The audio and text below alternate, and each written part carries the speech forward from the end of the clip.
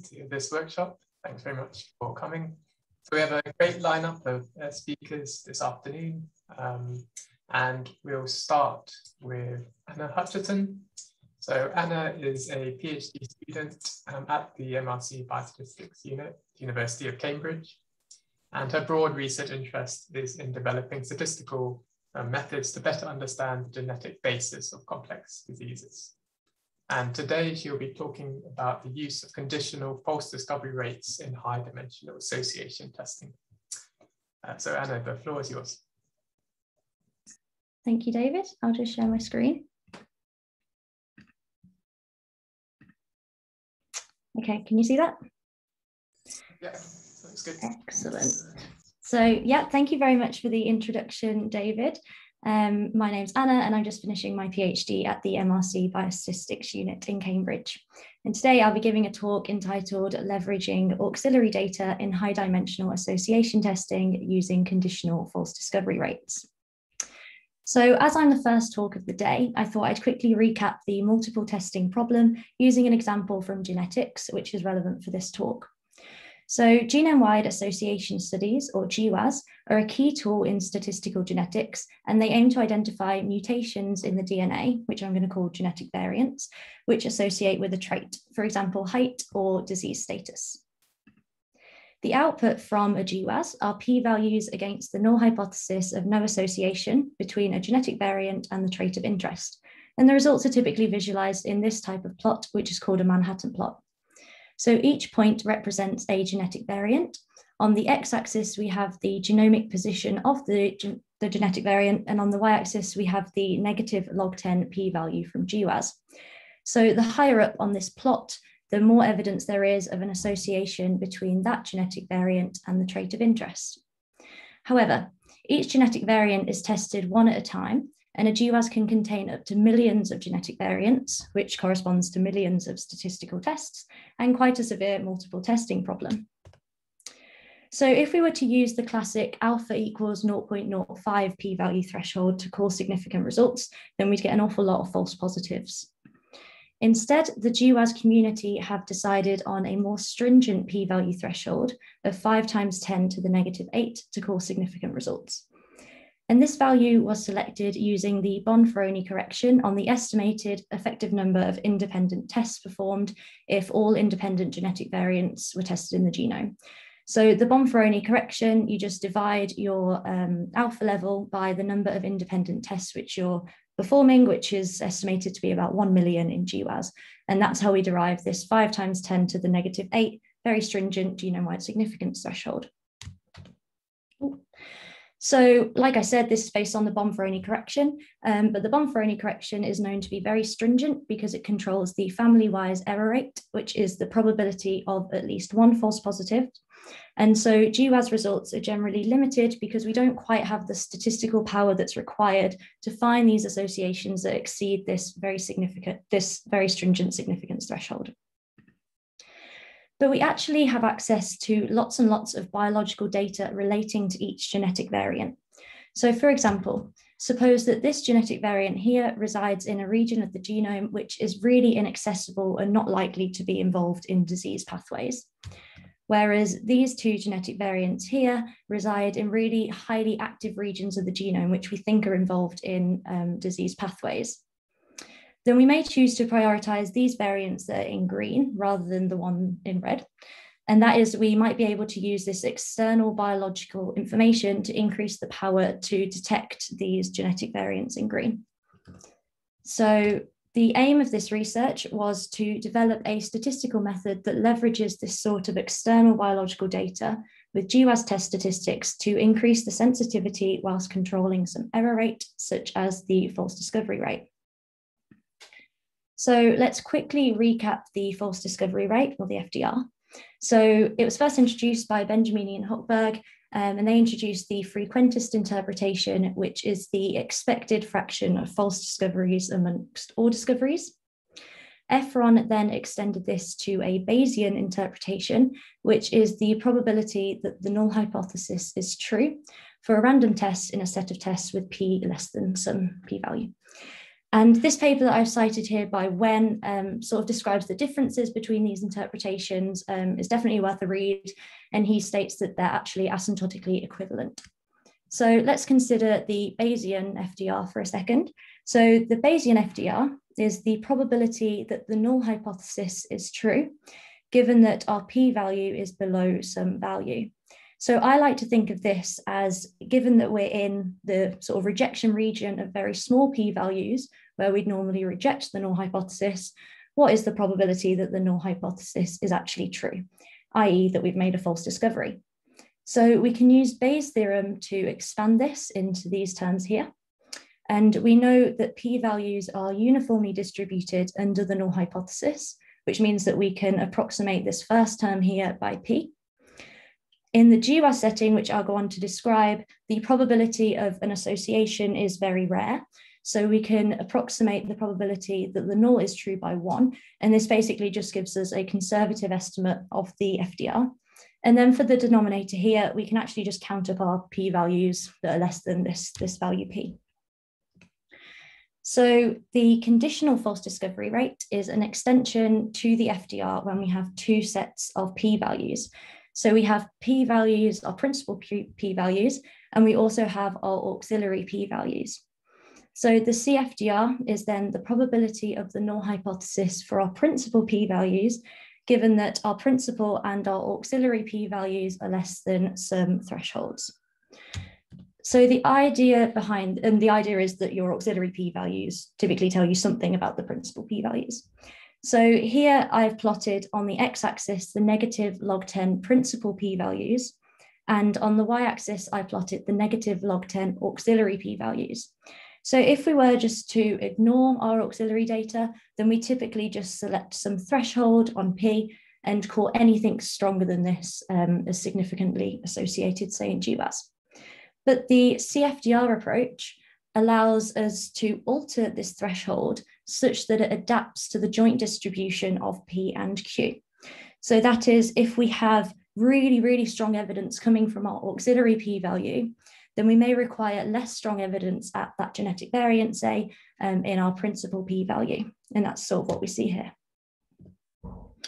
So the conditional false discovery rate was first introduced in the GWAS literature by Andreasen and colleagues. And it's ultimately used to leverage GWAS results from related traits to boost power to discover more associations. So in this first paper here, they leveraged GWAS results for schizophrenia and bipolar disorder, which are known to be genetically related traits, in order to increase power to detect new associations. And this approach is really, really common in the literature. There's papers coming out all the time which utilize this approach. However, James Liley, who is a former colleague, found that these conventional CFDR methods do not actually control the false discovery rate. So he developed an extension, which was published earlier this year, to the CFDR approach, which can be used to actually control the false discovery rate. So as usual, it takes in some p-values for a principal trait, P, and some p-values for an auxiliary trait, Q. And this method outputs something called a v-value. Now, a v-value, I'll go into more detail of what this is later, but it can be interpreted as an adjusted p-value based on this auxiliary information, and therefore it can be used in any error rate controlling procedures, such as the Benjamini-Hoberg method, to derive FDR-controlled quantities.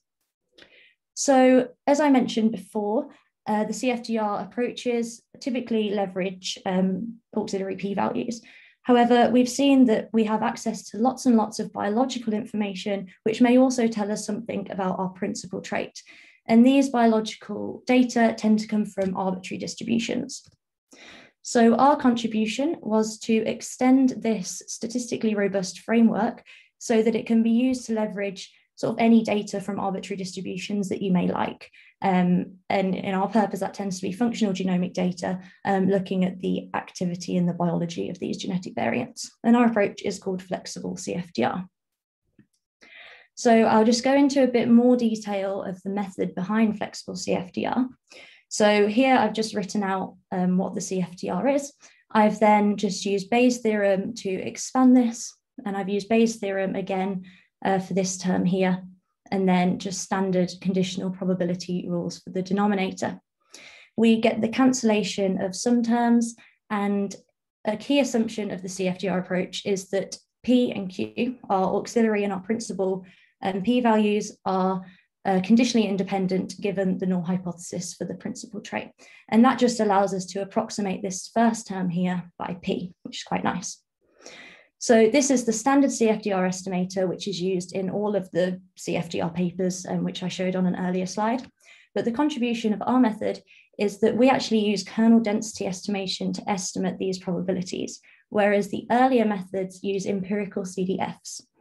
We found that these empirical CDFs weren't that accurate at modeling this data that's from arbitrary distributions.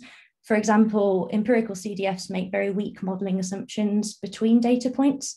So in regions of sparse data, they may not be accurately modeling our auxiliary data. And we found that KDEs were better able to model these more flexible distributions. So once we've derived our CFDR values for each PQ pair, we then associate each of these with its smallest rejection region, and this is called an L region. And this procedure is described in a lot more detail in James Liley's paper from earlier this year. And we then derive a V value.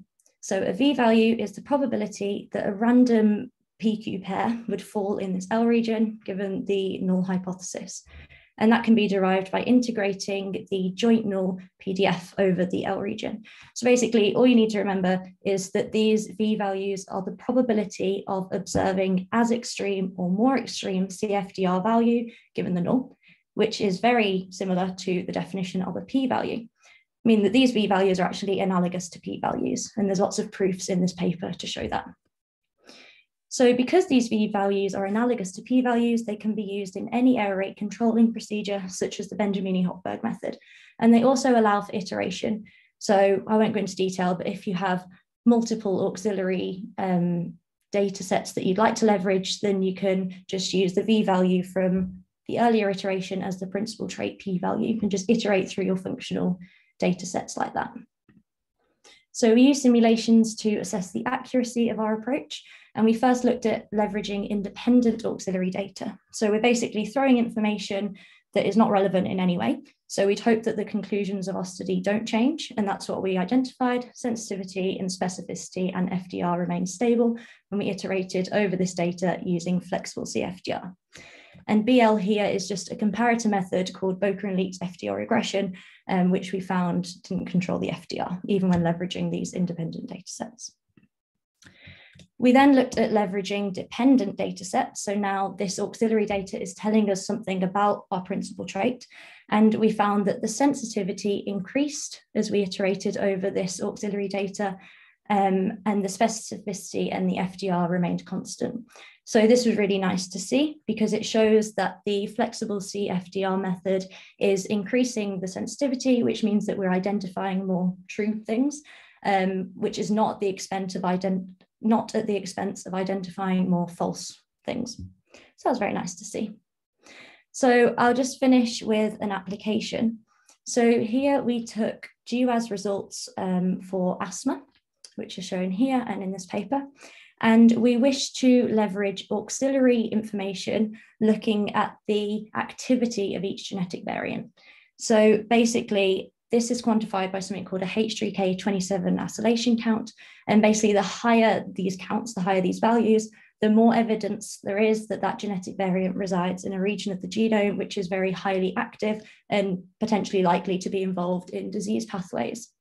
So we use flexible CFDR to leverage this external biological information with these published GWAS statistics to derive our V values. And these are our results. So the original GWAS identified 18 genomic regions which associated with asthma. When using flexible CFDR to leverage this external biological information, we were able to identify 4 new genetic regions shown in green, which became newly FDR significant by our approach. And this zoomed in panel here is just of this region to show that they are 3 independent signals. And similarly, we found 1 region which became newly not significant after applying flexible CFDR here in red.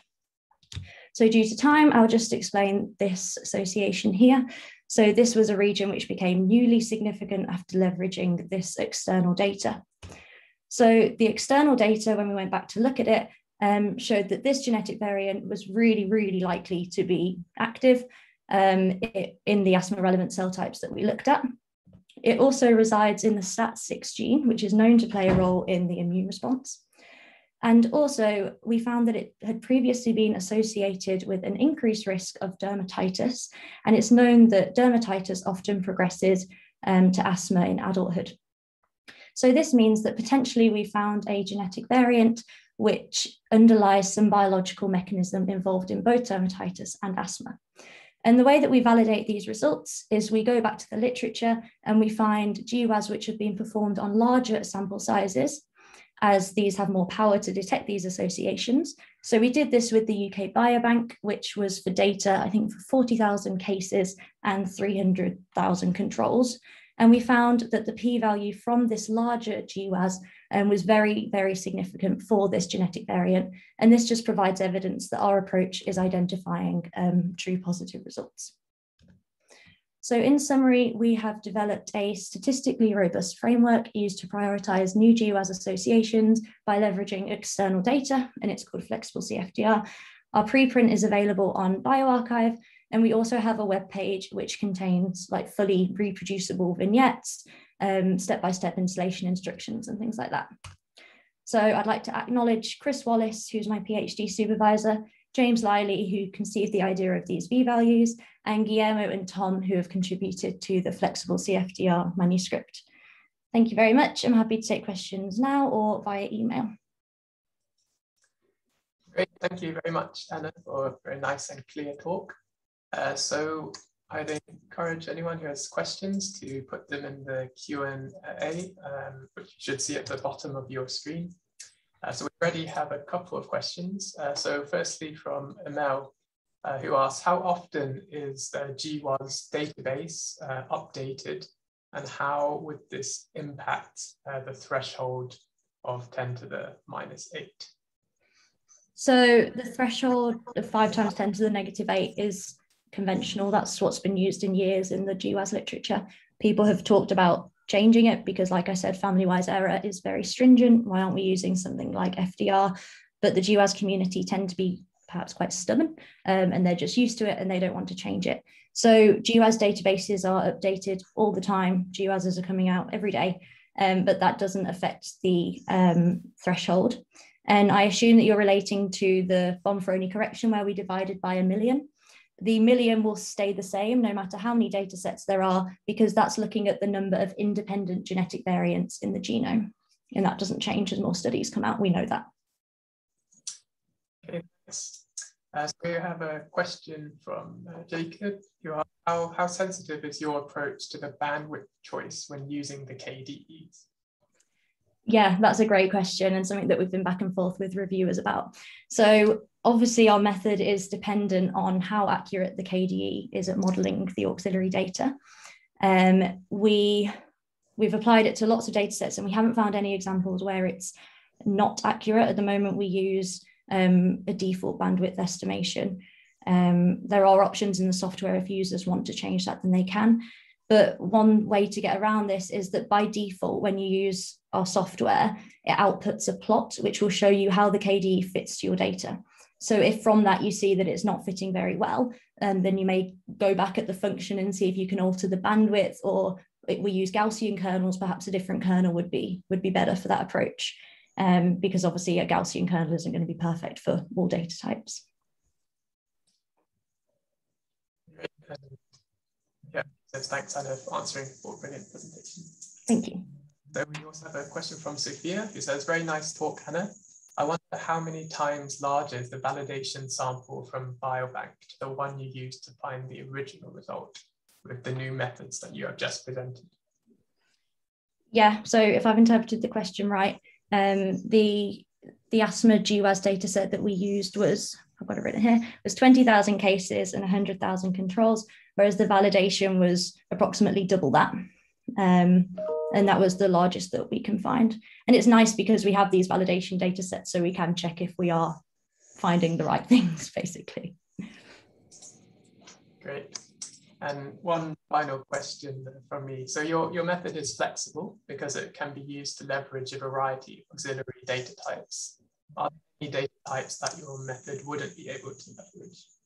Yeah, that's a good question too. So again, it relates back to the KDE. So the accuracy depends on how well that's modeling the data. And again, a nice feature is that it outputs this plot, which you can use. There are obviously some data types which just won't work. So for example, binary data, the CFDR approach currently isn't suited for leveraging binary data, such as whether a genetic variant is coding or not. So we're actually developing an extension now called binary CFDR, which can be used to leverage these binary data sources. Great, well, that sounds good. So looking forward to seeing. Yeah, thank you. Okay, thank you, Anna, very much. So our next speaker is Ziyu Xu, who is a PhD student at Carnegie Mellon University. His current research focuses on multiple hypothesis testing problems, as well as robust machine learning. And his talk today will be on dynamic algorithms for online multiple testing. So Ziyu, the floor is yours. Cool. Thanks for the introduction, David. I guess I'll share my screen. All right, cool. So hi, everyone. I'm Ziyu, or I go by Neil, and I'm going to be talking about my joint work on dynamic algorithms for online multiple testing with Aaditya Ramdas. So first, I'm going to talk a little about this problem of what online multiple testing is. So it goes back to, of course, to testing many different hypotheses. So we could imagine maybe we're a tech company and we have a website and we have some hypotheses about which features we can change that can change the user engagement on our website. Maybe we could change the color of our website. That's one hypothesis. Maybe we could change the number of icons. Maybe we could change the style. But fundamentally, our goal is to reject only non-null hypotheses, which in this case are features that we add that actually make a positive effect on the user engagement of our website, otherwise known as making true discoveries. This is kind of analogous to the scientific process of experimentation, where we want to make discoveries about the world where the null hypothesis is not true, and we learn something new. So how we formally set up this online multiple testing problem is that at each time step, because it's online, so we kind of think of getting a sequence of hypotheses. We get hypotheses and we get a corresponding p-value from an experiment that tests that hypothesis. And our algorithm, so our algorithm for doing this multiple testing is going to output some alpha value. And in this case, we reject this first hypothesis only if the corresponding p-value is less than the alpha value output by our algorithm. And then we just kind of do this on this infinite series. So that's kind of the online nature of the problem, where we're getting this oncoming stream. And every time we get a p-value from a new experiment, we have to, or right before we do that, we have to output some threshold and reject that hypothesis before we get the next p-value. So the assumptions on p-values that we make is that p-value is super uniform. So basically a little, you can just think of it as being uniform if the hypothesis is null. And otherwise, the p-value could be potentially small if the hypothesis is non-null, if we have a high-powered test, but we don't make any assumptions specifically about the behavior of p-values when the hypothesis is not null. So the idea is that, we want to make as many true discoveries as possible, but we also want to kind of control the number of times we reject a null hypothesis or make a false discovery. So we're going to talk a little bit about error metrics that people have considered controlling in the past in this online multiple testing problem, and also kind of what we're trying to control in our algorithm. So they all revolve around the false discovery proportion, and this is indexed at time k because we're getting hypotheses indexed by this time, which is just the number of false discoveries divided by the number of total discoveries at time k. And then we also have kind of a different notion of FDR, or false discovery rate. And this is the error metric that has primarily been looked at in prior work. So we still look at the expectation of the false discovery proportion, but we essentially want to, because it's a sequential problem, we want to control it at all fixed times. So we control kind of the soup over all k in the naturals. So instead, what we look at is kind of a different bound, is a probabilistic bound on the FDP. So this is called the false discovery exceedance, or shortened into FDX. And the first thing to note about this metric is that it's a time uniform bound. So essentially, we want to bound the probability that the false discovery proportion exceeds some threshold epsilon at any time k past a certain specific large time, large k. And it turns out that controlling this FDX actually allows us to control an augmented version of the FDR, where we're extending kind of the soup to not just all finite fixed times, but the set of stopping times. So we can imagine like one such stopping time is the time where we make the fifth rejection, because that is data dependent and based on what rejections we've made in the past, and that is based on kind of the p-values that are output in the experiments. So our algorithm is interested in controlling this FDX and this augmented form of the FDR. So to talk a little bit about the high level of how our algorithm kind of outputs alpha values such that we can do this, is we kind of think in terms of something called alpha investing, where our algorithm maintains this abstract notion called wealth. So essentially, every time we output an alpha value, we lose some wealth proportionate to the alpha value. But also, when we make a rejection, we actually gain wealth back. And this is the way we kind of try to control how large our alpha values are. So the idea here is that the reason we have something like wealth is because we ultimately show some kind of relationship between having non-zero wealth is the same as maintaining FDR or FDX, depending on the kind of method you want to use. And at the same time, we want our algorithm to have high power, which is defined as the number of true discoveries divided by the number of non-null hypotheses. So the total number of non-null hypotheses that could possibly be discovered. So our goal is essentially to keep either FDX controlled at a fixed level or FDR controlled at a fixed level, and also have high power. So the contributions of our paper is to have the first practically powerful algorithm with FDX control. There has been an algorithm in the past with FDX control, but we showed that it does not really make very many rejections in our simulations, and our algorithm does actually make many rejections. And secondly, kind of orthogonal to this first point, we kind of discovered this new dynamic way of allocating alpha values that basically utilizes some power that's left on the table by previous methods. And lastly, our method for FDX control is also the first method that provides FDR control at stopping times. But this is kind of almost a direct result from controlling this FDX value, but we'll leave that point to the paper, and we'll mostly discuss these first 2 points in the talk.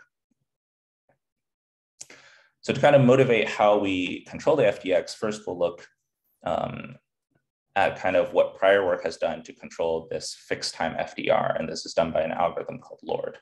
So what they do is take kind of this estimator view of the FDP. So I'm just going to rewrite the FDP here in this slightly different notation, just to emphasize that we're summing kind of something that looks like the alpha values from 1 to k, but it's a little less than that because we only sum it up when over the null hypotheses in the numerator. And what we construct essentially is this other estimator, FDP hat, which instead of constructing, adding up these indicator variables, we're just adding up the alpha values themselves. What they show for LORD is that essentially that in expectation, this FDP is upper bounded by this estimator. So what LORD does essentially is just maintain this estimator to be less than equal to this prefix level of control, L, at all time steps. And by combining these two facts, you get the fact that this algorithm Lord controls FDR at level L, because at every step K, this expected value FTP is bounded by the expected value of FTP hat, which then itself is bounded by L. So we get FDR as controlled at L. So we also kind of take an estimator view of the FTP in our algorithm, which is called SUP-LORD. So the first fact we know is that there's this high probability estimator of the FTP that was introduced in Katzfitch and Ramdas in 2021. So what this statement says is that, the probability that the FTP exceeds our new estimator FTP bar at any step K is less than or equal to delta. So this is a high probability bound on the FTP that's also time uniform. And to give a sense of kind of how this estimator relates to wealth, we're going to first define it here. And we can see it kind of does look like what we saw earlier with FTP hat, but we have this kind of approximately log 1 over delta constant in the front. And the idea is that whenever we output an alpha value, since our goal is essentially to always make sure this estimator is kept under an upper bound, every time we output an alpha value, we're increasing our FTP bar and we're decreasing wealth. And we could almost think of that as decreasing the distance between our estimator and the fixed level of control we want it at. And similarly, if we make a rejection, we're increasing our denominator, which is decreasing our estimator overall. And that's kind of increasing the distance between the prefix level of control and our estimator. And we can think of that as increasing wealth. So that this is trying to motivate that the wealth point of view, that's kind of where it comes from, where when we make a rejection, we increase wealth. And when we output an alpha, we spend wealth. So the idea here is that our algorithm, what it does is it makes sure this estimator is controlled under epsilon for all time after some startup time, big K. And this is the same thing as ensuring the FDX is controlled to be under delta. So then we're now going to show some kind of empirical results of SUP-LORD we do on simulations. So we do this on p-values from one-sided z-test on ID Gaussians. And we choose some parameters for both methods that control FDR on the bottom and that control FDX on the top. So we do this over kind of the settings of where we have different signal strengths and different rates of non-nulls. And this is kind of the prior best FDX controlling method based on LORD. And it's very weak and it sometimes does not exceed Bonferroni in the settings, versus this is our method, which is in a sense comparable to LORD at the current setting it's chosen, but it's not a direct comparison because there's more parameters to set for FDX versus FDR control. So this shows that our method is empirically powerful and surpasses previous FDX methods. And we also run our algorithm on a real world data set of p-values. So we cannot know the power because we don't know which are the actually non-null hypotheses, but at the very least, our algorithm does make much more rejections than the other methods. Cool. So to talk about the second point, we're going to talk a little bit about the wealth of SUP-LORD. So this is one definition, one formal definition of wealth of SUP-LORD. And essentially what the wealth is that here we kind of see on the right inside the maximum, our term is essentially the FTP bar that we've seen before, and we need to keep it constrained under epsilon to maintain FDX control. So the idea behind wealth is essentially how much alpha can I spend without making more rejections, such that the FTP bar is still maintained under epsilon, which is something our algorithm needs to maintain.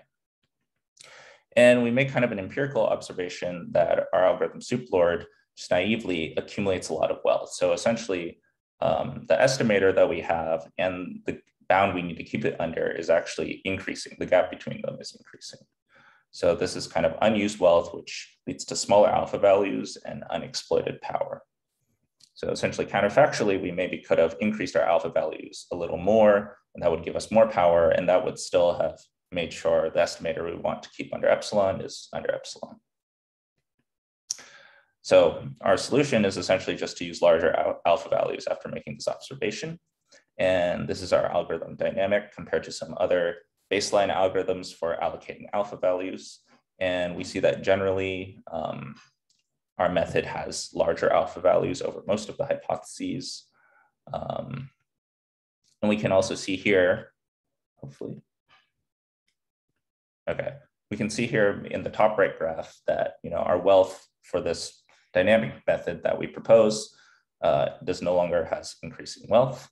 And the bottom here is a plot of the power of our way of allocating alpha values versus other baseline methods. And we can see also it has the best power. So this kind of way of increasing our alpha values does actually increase the power of our algorithm. So I guess the takeaways of this talk are that FDX control can be achieved by essentially using a high probability estimator of the FDP and then making sure that is controlled at every time step. And secondly, it's that previous algorithms kind of underutilize wealth by not spending it fast enough. And thus we have this gap between our estimator and the bound we want to keep it under. And we can simply increase power just by using larger alpha values because we can push this estimator a little closer to its upper bound. So cool, thanks for listening. Be happy to take any questions. Great, thank you, Ziyu, for a really nice talk. So if people have questions, you can put them in the Q&A. So while we're waiting for some, I'll start. So I guess a more general question. We're thinking about, I guess, FDX or false discovery exceedance control compared with FDR control. Mm-hmm. I guess, do you have some thoughts around when you might choose either metric to control in different settings? Yeah, I kind of think maybe in the online, I was thinking FDX makes a little more sense, just in the sense that because when you're doing FDR, you're kind of taking an expectation over many runs. But maybe if I'm in this online setting, I could be running, like I guess in the tech company example, I could be just kind of keeping this algorithm running the whole time. And every time, the engineers develop a new feature or whatever, I want to keep making sure that this FDP is very controlled. So I guess because you kind of maybe take one trial that's kind of going for a very long time, maybe a high probability bound makes more sense because you can say something a little more strong about that single trial rather than kind of an aggregate metric like FDR is. Yeah, thank you. So Sophia has raised her hand, so I will unmute her and she can ask a question. Awesome. Sophia, I think. Hello. Yeah. Hi. Okay. Hi, really nice talk, thank you. And I was wondering how much of an emphasis of efficiency it's put in developing these alternative methods for the online testing, and I was surprised that you're emphasizing on that. And do you think that there should be more attention on reporting power, for example, and looking at that? I see. So your question, I think I understand, is like there's kind of the directions of accounting for kind of multiple testing correction, and also for, you're saying like checking whether non-nulls have enough power when you're proposing new hypotheses. Is that kind of what you're asking? Yeah, I think so. And you had a point in saying that you were going to look at power specifically in one of the slides. So I think that's really valuable. But I wonder what's your opinion. Is that starting to be looked at more? Should we be looked at more? I guess I'm not sure if I'm answering the right question, but I guess my thoughts is like this is kind of an orthogonal direction to looking at the power of a specific test. I guess this is just saying like even, I guess maybe the problem with like not having enough power is that when you don't correct for multiple testing corrections and you just have a bunch of very low power tests, like you're going to bound to get, false discoveries. So like just by increasing power, like maybe this is some heuristic way of ensuring that your type 1 error is controlled. But I guess the idea behind here is that, you could have really powerless tests even for the non-nulls or whatever, but this still always ensures that you have this FDR guarantee or FDX guarantee, essentially. Thank you. Yeah, cool. Thanks a bit. So we have a question from Thomas.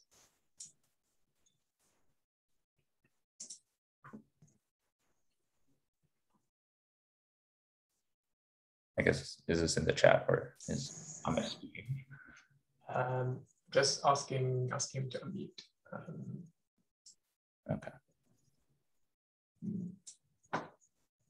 Not sure. Okay, well, let's come back to that. There's a question from Jacobo who asks, does sublord ensure error control for discrete or dependent p-values? Yeah, so I guess I kind of skipped over this a bit in the assumptions on p-values, but the assumption here is that it's not quite independent p-values. So it's like actually you assume the p-values are conditionally uniform essentially on all your past rejections. So they do handle, I think, discrete because all the p-value needs to do is satisfy that super uniformity property, but it does not handle dependent p-values necessarily. So that's something we still have to explore. Or at least it does not handle it under arbitrary dependence. Okay, and final question from Abdullah who asks, how are online hypotheses defined? Is there any order in the different hypotheses? Yeah, so the idea behind online is that you kind of you can just accept any hypotheses and it's also an ongoing stream. So like, it's not worst case, but like it can handle worst case allocation of, whether it's like nulls or non-nulls or your non-nulls just are powerless. So there's no assumptions on the order in a sense. Okay, thank you very much to you for a very nice talk. So we will now go to the final speaker for this session, who is Marie Perrot-Dockès, who has recently started as assistant professor at the MAT5 laboratory in SDID department of the IUT de Paris. Her research interests include variable selection, multiple testing, and post-hoc inference. And today she'll be speaking on post-hoc discovery proportion inference. So Marie, the floor is yours. Hi, David. Thank you for the introduction. Hi, everyone. So let me just share my deck. Okay. So hi, everyone. Thank you for the invitation. So I'm Marie. So today I will present you a work, which is a joint work with Gilles Blanchard from Université de Paris-Saclay, Pierre Neuvial from l'Institut Mathématique de Toulouse, and Étienne Roquin from Sorbonne University. And I will talk about post-selection inference for false discovery proportion in Hidden Markov Model. I will start by presenting you the motivation of this work, then quickly introduce the HMM model, and then present you the different bonds that we propose, and finish by some numerical experiments and an application. So as you all know, from each chromosome, we have two copies. We have one chromosome from our father and one chromosome from our mother. Sometimes, and especially in tumor cells, there is a genetics problem, and some piece of the chromosome can be deleted, or some piece of the chromosome can be replicated. So from some position, instead of having only two copies, we have 3, 4, etc., or less, 1 or even 0 copies for some position. And the idea of this work use data from Okamoto and al. 2015. So the idea is to compare patients that have endometriosis and patients that doesn't have endometriosis in ovarian cancer. So here, for instance, I present you a part of the chromosome 7. So here you have the different position of the chromosome, and here you are the statistic of the test comparing the number of copies of the patient that have endometriosis and that doesn't at the different position. And our objective was to propose interval on the false discovery proportion with a selection that can be freely chosen by the user. So for instance, the user can be interested in p-value lower than a given threshold. So this is the point in orange here. Or the user can use more specific way of selecting p-value, selecting hypotheses. So for instance, here is the methodology proposed by Stanenkai and 209 that would select the orange point, or even other algorithms that are not created for multiple testing at the beginning. And our second objective was to propose more informative information than pointwise estimate, FDR estimate, but we wanted bonds on the false discovery proportion. And we also wanted more powerful bonds than the agnostic post-hoc bonds that already exist. So to quickly present you the setting, so we have theta here, which is equal to 0 or 1, and we have a M hypothesis. And H0 will be the position of the true null hypothesis, or the more frequent type of observation. We come back to that in a minute. And so for each position, we will say that theta y equals 0 if y is in H0 and equal 1 otherwise. So in the previous example, theta y equal 1 means that there is a chromosomal aberration at position y. And we are interested in the false discovery proportion, which is the number of 0 in the selected set R divided by the cardinality of the set of the number of selected hypotheses. So this is a classical way to account for the error, as you all know, I think. So there already exists some bond to control the false discovery proportion. For instance, there is bonds that are valid simultaneously over all possible sets of hypotheses. So these bonds are great because they are valid simultaneously, but in exchange, they are a bit conservative, meaning that they are a bit far from the true value of the false discovery proportion. So other bonds, other bonds are trying to deal with this problem, for instance, by adding a local structure on the hypothesis, or by restricting the path of type of selection of the hypotheses, or that are really specific to linear model, for instance. Our goal was to propose a post-selection interval. So an interval such that the probability that the false discovery proportion belongs to this interval is higher than given y minus alpha. And our assumption was that theta here is a random vector of latent variables. And the idea was to work conditionally on X to simplify the obtention of Boston bond, and to also follow the works of Stanenkai and 209 that say that theta and X follow an Hidden Markov model. So we propose to do a posterior post-selection interval working conditionally on X.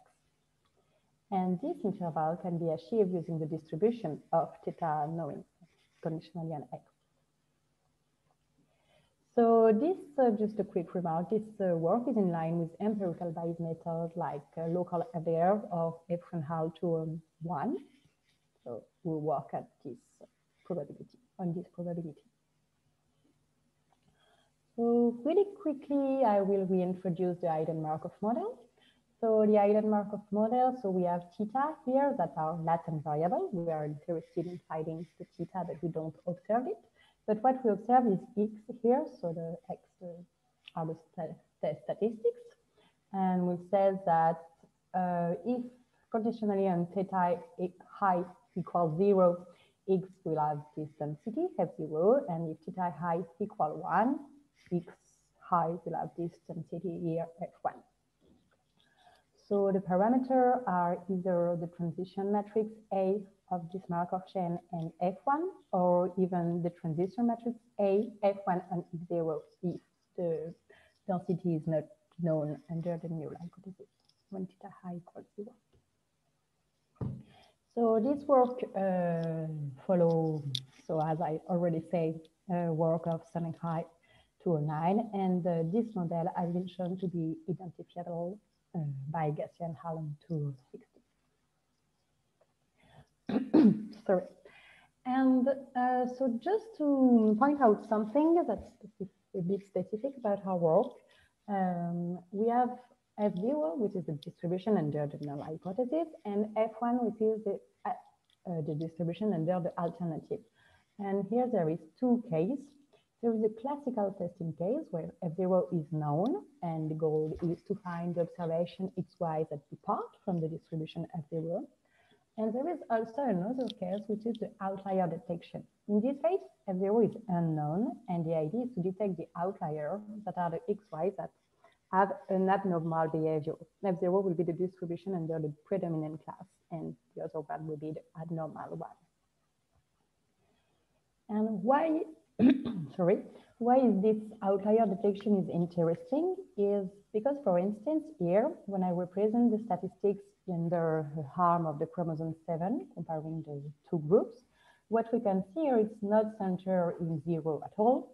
And it's a Wilcoxon statistics, so it's supposed to be centered in 0 if there is no difference. So what we can see here is that pretty much all these harms is different between the two groups. But something that can be interesting is to find the positions that are even more different between the two groups of patients, because maybe it's where the cancer strike at this position at first, and then because the part of the chromosome is weaker, it will be removed entirely. But to provide some cure and anything better understanding the illness, we have to find the first position where the chromosome, where the cancer strikes. So for instance, maybe this part in orange are the first one. So what type of bond we will propose? So we propose the Novartis bond. So basically, this is a value that checks that there is less than a given number of 0 in our set of hypotheses R. And what we propose, I don't have time to speak a lot about it here, but it's an iterative way to get it by comparing these two quantities recursively, by obtaining these two quantities recursively. And then, so this is an oracle bond, and it depends on the parameter gamma, but we don't know gamma in practice. So we propose an algorithm to estimate gamma. And then what we propose is only to plug this estimation in our bond. But in practice, it didn't work because this is an estimation of the bond and it's not a bond of the bond. So sometimes the bond is lower than the true value. The estimation of the bond is lower than the true bond. And there is no guarantee that the estimation will be higher than this in the false discovery proportion during this case. So we were not happy about it. So what we propose to do is to correct with a bootstrap estimate of the difference between the plugging bond and the estimated bond. So I go really quickly on this, but we propose different way to correct for this error due to the fact that it's an estimation. And like that, we propose bond of the bond instead of just a bond. So now I will really shortly talk about numerical experiments. So first, we propose some numerical experiments that are within our model scenario. And what we can see is that the plugging bond is in fact anti-conservative. So it's too often is smaller than the false discovery proportion, than the true false discovery proportion. But the different bootstrap bonds that we propose respect the risk. And another thing that was great is that the bootstrap bonds are more powerful than the bonds from the literature. It was expected because we are in our model and the other bond doesn't take into account the fact that we are in a hidden Markov model. So then we try to challenge a bit our assumption. Firstly, when the selection policy use external knowledge, I'm not sure if I talked too much about it in this presentation, I'm sorry. But one big important thing in our bond is that the selection policy cannot use external knowledge. So the user can select the hypothesis freely, but just by looking at the X value. It cannot use external knowledge. And if it does, the bonds are not valid at all, actually. Well, F0 is unknown. So for the case of outlier detection, our bonds work very well, except the naive one, but I didn't talk about this one, so it's cool.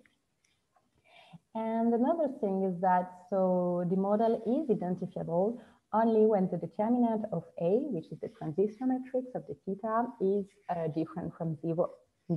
When this determinant is equal to 0, it means that the hypotheses are independent, and this will not be identifiable. But our model is quite robust to small determinant. Our bonds, sorry, is quite robust to small determinant. And the last simulation we were quite happy about was in a semi-simulated data that was not follow an Hidden Markov model, but used true data that were annotated by hand, so we know the truth.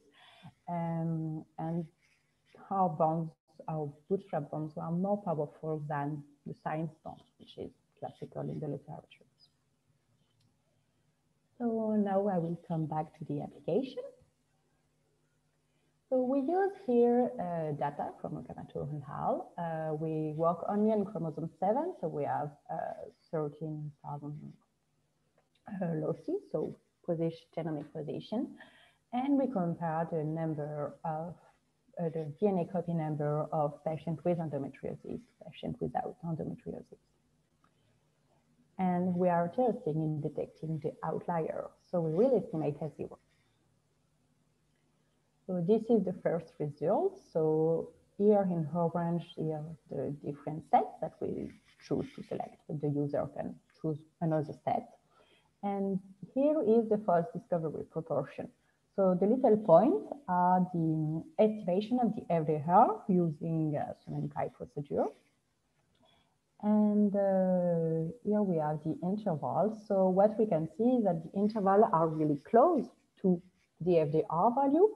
And because it's an easy case, we can clearly see the difference between the two groups. Actually, the first arm and the second arm of the chromosome. In a more difficult scenario, so if we just focus on the first arm of the chromosome, what we can see here is that the intervals are really wider than before, because it's a more complicated scenario. And you can just see that by looking at the FDR. So this is interesting to have interval and not only information and the expectancy. So this is the conclusion. So here I propose a post-selection interval and the false discovery proportion. So the oracle and the bootstrap bonds work. The set can freely be chosen by the user, but it can't depend on external knowledge. And they are valid for both usual testing scenario and outlier detection. And the interval seems to be valid outside the model assumption. And I thank you for your attention. Great, thank you, Marie, for an interesting talk. So we have one hand raised from Steve Edwards. So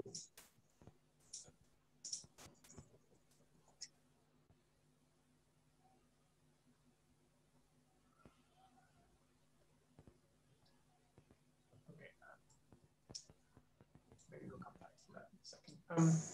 So while we're waiting for some more Q&A, so I had a question about this fact that the selection policy can't depend on the external knowledge. I guess, is there some intuition why, or is there some types of external knowledge you could use and others you couldn't? So why is that when we work the bond is not valid? And my intuition is that because if you do it on purpose, for instance, I will show you. No, I will not show you. Sorry, I don't know where they are. Sorry. If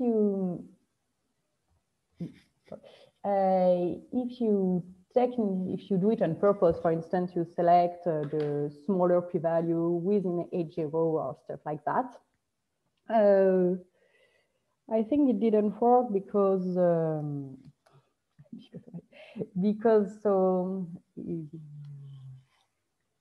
don't know, because we kind of try to trick the model, and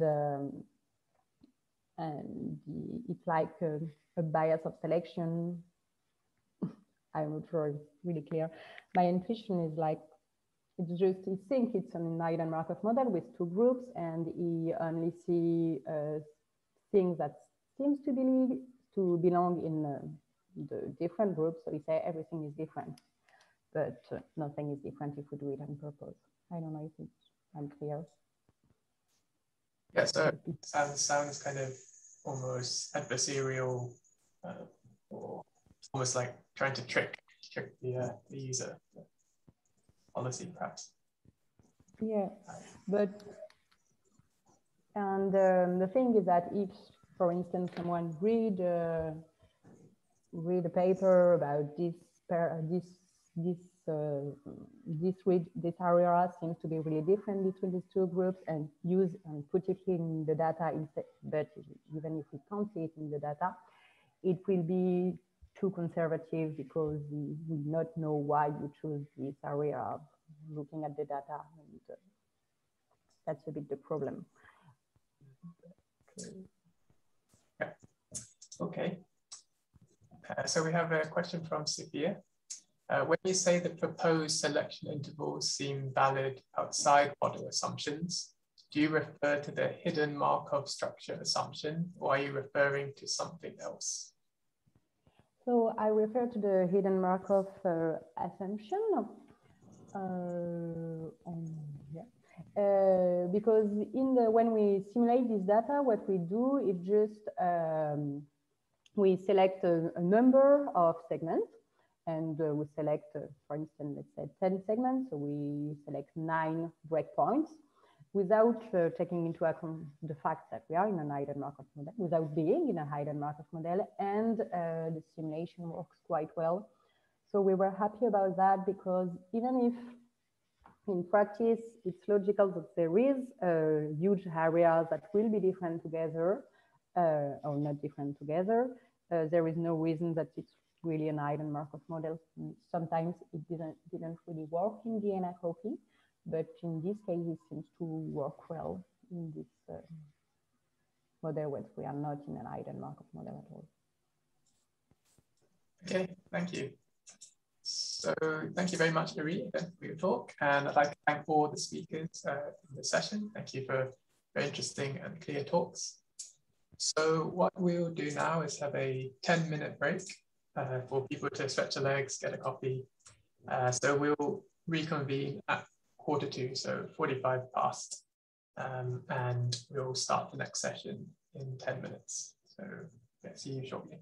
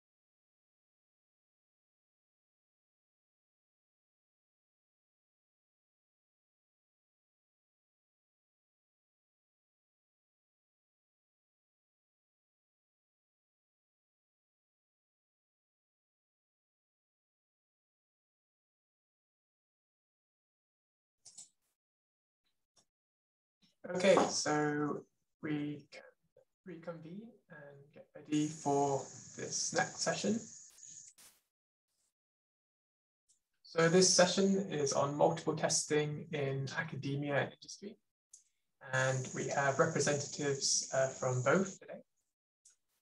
So our first speaker is Frank Bretz, who is a distinguished biostatistician based for many years at Novartis, and is also an adjunct professor at the Medical University of Vienna.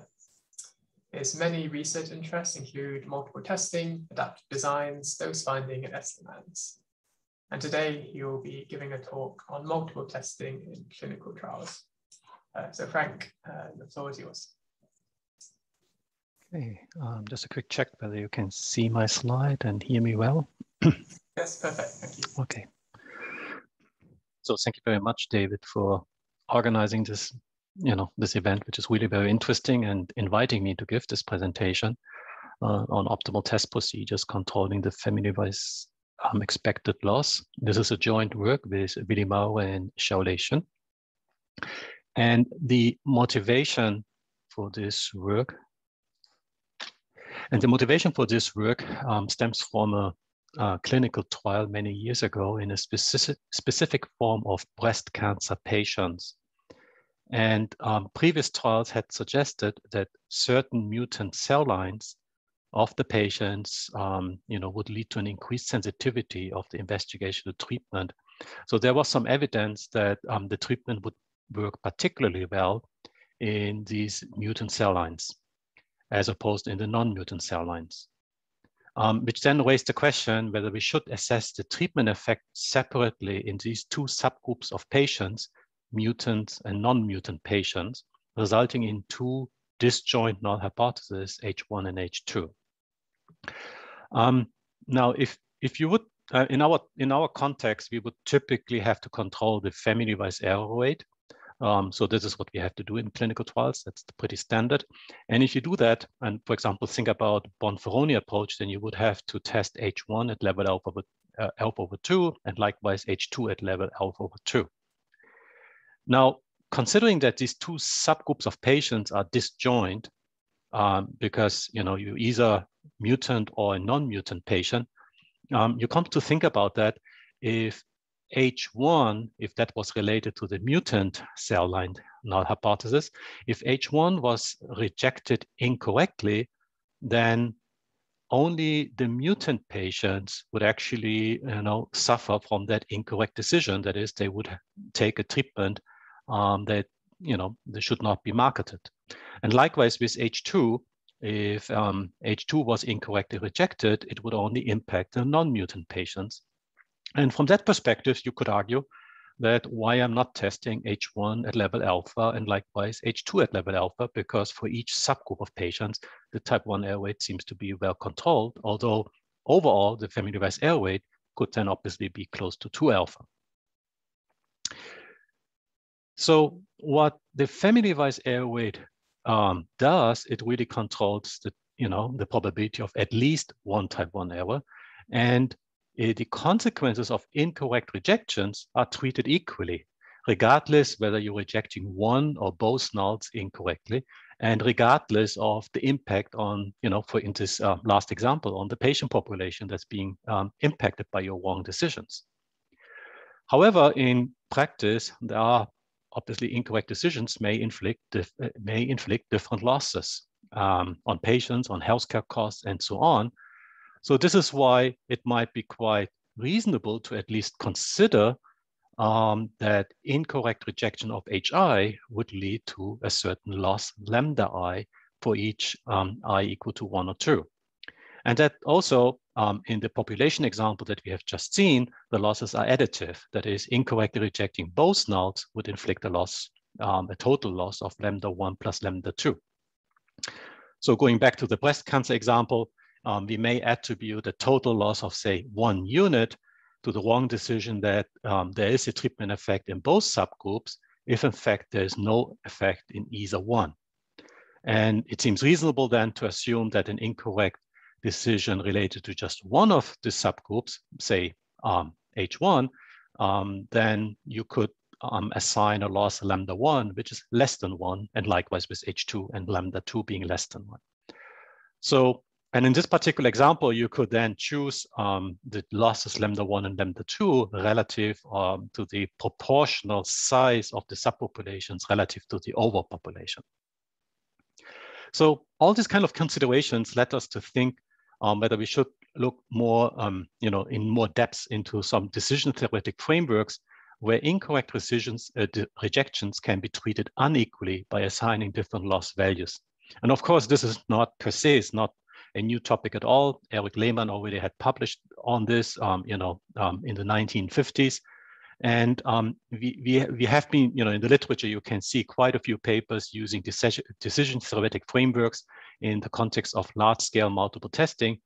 But in our context of clinical trials and low-dimensional testing or low-dimensional multiple testing problems, you see many less applications of such a framework. So that's the motivation. And in order to set the scene, we will need a little bit of notation. So we are concerned about testing m unknown true parameters, theta 1 through theta m, and out of a parameter space capital theta. And we are considering this one-sided null hypothesis, theta I being less than 0, or less or equal to 0. And then if we reject, then we will assume that theta I is larger than 0. In addition, we are going to look into partition of our parameter space capital theta by looking at all the combinations, that is intersections of nulls and alternatives. And certainly we have like 2 to the power of m of those intersections and combinations. In addition, we need some action space. So this is denoted by script A. So this will be the Cartesian product of our sets of 0 and 1s. In the sense that if I have a set of or a vector of decisions, d1 through dm, then these decisions will be denoted by 1 if I reject the null hypothesis and 0 otherwise. And so that's, in that sense, we need the script A to denote our action space. Okay, with these preliminaries, I guess we are ready to define a decision rule, which is a function based on some observed evidence, such as p-values, and that goes into this action space, of the 0 and 1s. And such decision rules can be considered as generalizations of conventional multiple test procedures. And I guess towards the end of the presentation, I may come back and we will see how some of the conventional multiple test procedures just fall out as special cases. Now, in order to define loss and gain functions, we start off slightly more general in defining so-called score functions, which assign a non-negative value to each decision D with respect to a parameter value theta. And more formally, loss functions are then becoming score functions that would assign a positive value to an incorrect decision of the null hypothesis and while quantifying the associated costs. And likewise, gain functions will be score functions that assign a positive value to correctly reject the null hypothesis by quantifying the associated benefits. Now, but instead of looking at the score functions, on this continuous value of theta, we are rather looking into step score functions to start off with. And you see that we're replacing theta by r of theta. So this is the indicator function for the partition sets of the parameter space capital theta that I had introduced on the previous slide. And it really means that, whenever you reject the null hypothesis, the costs and the benefits would be constant over that region, over these partition elements. So specifically, if you see this r of theta, then it will be a 0 if theta I is part of the null hypothesis, and otherwise r of theta I will become 1 if it's this element is the theta I is part of the alternative. So with that, we can formally define additive step loss functions, script L. You see it here on the right-hand side. The lambda i's, I had intuitively introduced them a couple of slides ago. So these are fixed constants that need to be identified and set into place before you actually start your clinical trial. But then you have this product of di times 1 minus r of theta I. And essentially, if you incorrectly reject the null hypothesis, then, well, di is the decision, becomes 1, r of theta I becomes 0 because it's a null hypothesis. Theta I is part of your null hypothesis. So this product then becomes 1. And this is the only case, it's only if you reject the null hypothesis incorrectly that will contribute to the overall loss with your associated cost lambda I. In all other cases, there will be no contribution to the overall loss. And so very similarly, we can introduce additive step gain functions. You see it on the right-hand side. We have the gamma I, so these are the gains, so to speak. And this product di times r of theta I becomes 1 only if you reject the null hypothesis correctly. In all other cases, that product would be 0, and you're not contributing to the overall gain. So with that, we are ready to look into what we call valid decision rules. And valid decision rules are those that where for a given loss function, you are controlling the expected loss at a pre-specified threshold alpha for any configuration of your parameter vector. And this expected loss, this is in analogy to our family-wise error rate, we call it family-wise expected loss, FWEL. And we are trying to control it at this, we bound it by alpha for any configuration of thetas that, and therefore we call it like we would be strongly controlling the family-wise expected loss in analogy to the strong family-wise error rate control. And what we would like to do in the remainder of our work is then to search for optimal valid decision rules that maximize the family-wise expected gain, which is defined obviously very similarly as to the family-wise expected loss above, while controlling this family-wise expected loss at level alpha for a given loss function and assuming continuous test statistic. Now you see that we don't follow the quote-unquote classical decision analytic approach, which often utilizes a utility function and optimize the utility function, which kind of combines losses and gains. And we are not doing that, but we are treating gains and losses separate because this is how we work in clinical trials. We are trying to maintain the type 1 error rate, and then among all the main type 1 error rate controlling procedures, we select the one that maximizes power. So that is in full analogy to that sort of approach. And also, if you see the alpha, obviously it's again, it's an analogy to our type 1 error rate control. In the classical sense, I mean, the alpha has a different meaning here because we are looking at a very different error rate. But but we have chosen to use the same notation out of convenience. Now, we can make one quick statement, which is that the search for these optimal valid decision rules can be restricted to what we call exhaustive decision rules. So these would be those where the expected loss is attains level alpha for at least one specific parameter configuration.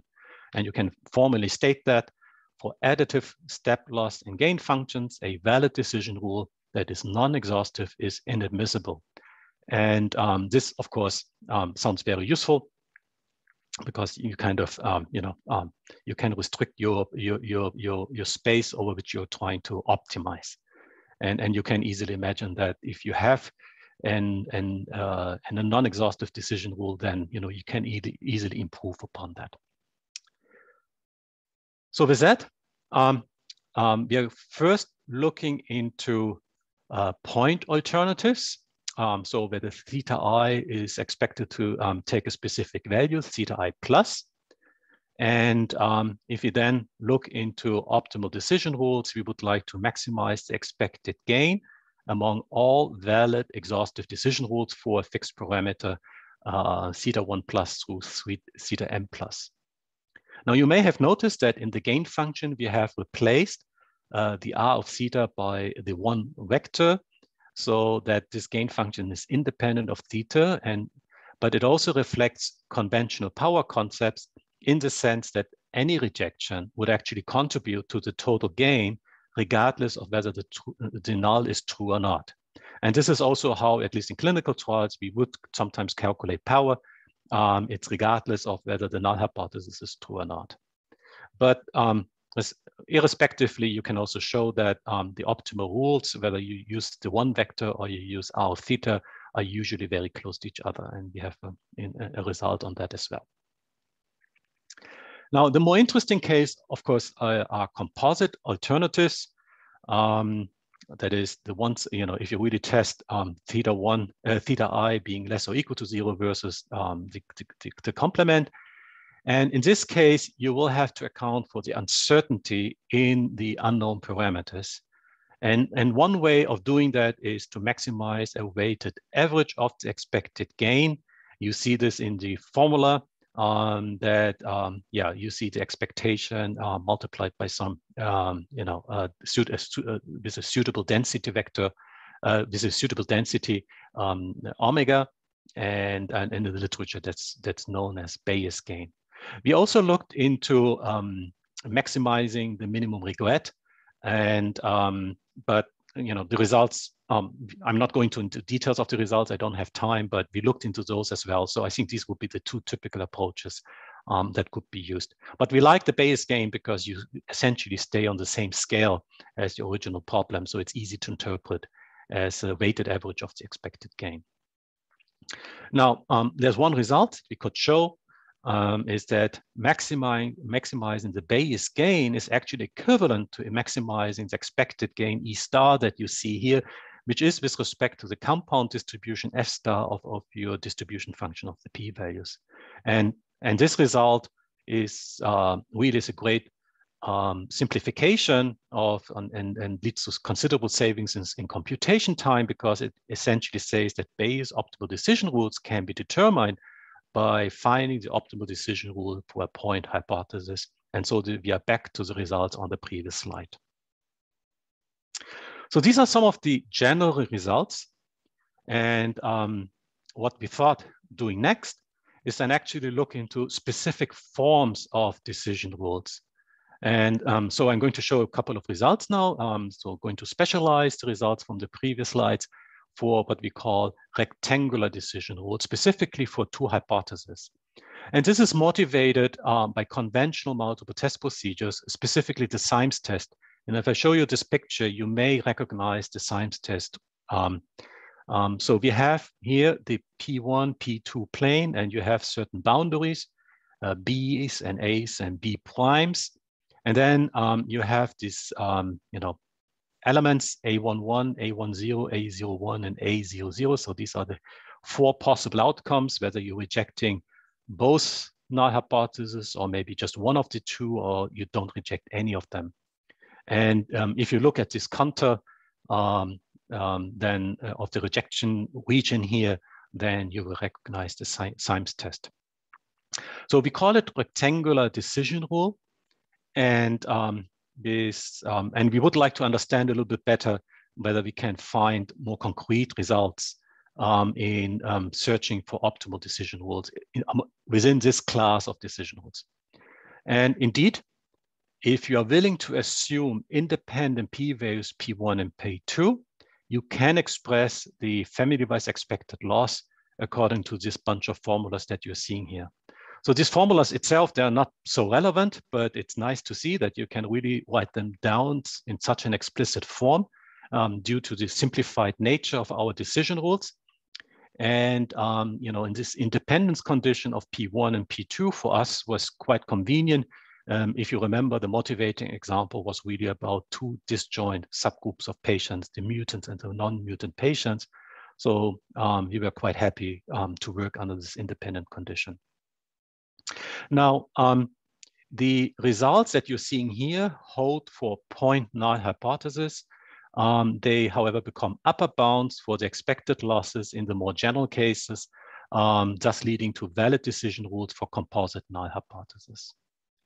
That is, under the point null hypothesis, you can express this function f, capital F, quasi explicitly, but otherwise, in the more general case, the probability depends on the parameter theta I as well as the particular test and the sample sizes being employed.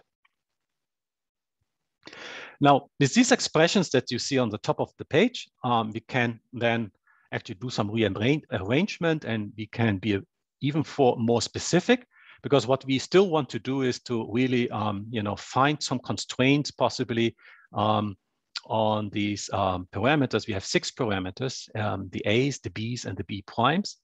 And so the simple rearrangement of the terms from the previous slide, you can then express these conditions so that any valid rectangular decision rule will have to satisfy these 3 sets of, or the set of the 3 inequalities.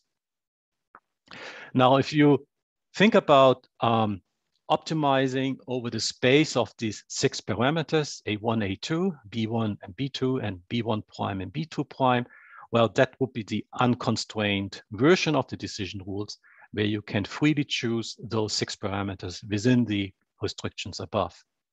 However, if you remember that we had talked about exhaustiveness, and if you would like to restrict the space to exhaustive valid decision rules, then we have 1 free parameter less, because one of these inequalities above will become an inequality, will become an inequality, it will be sharp. So that would be one way, to reduce your search for your optimality result.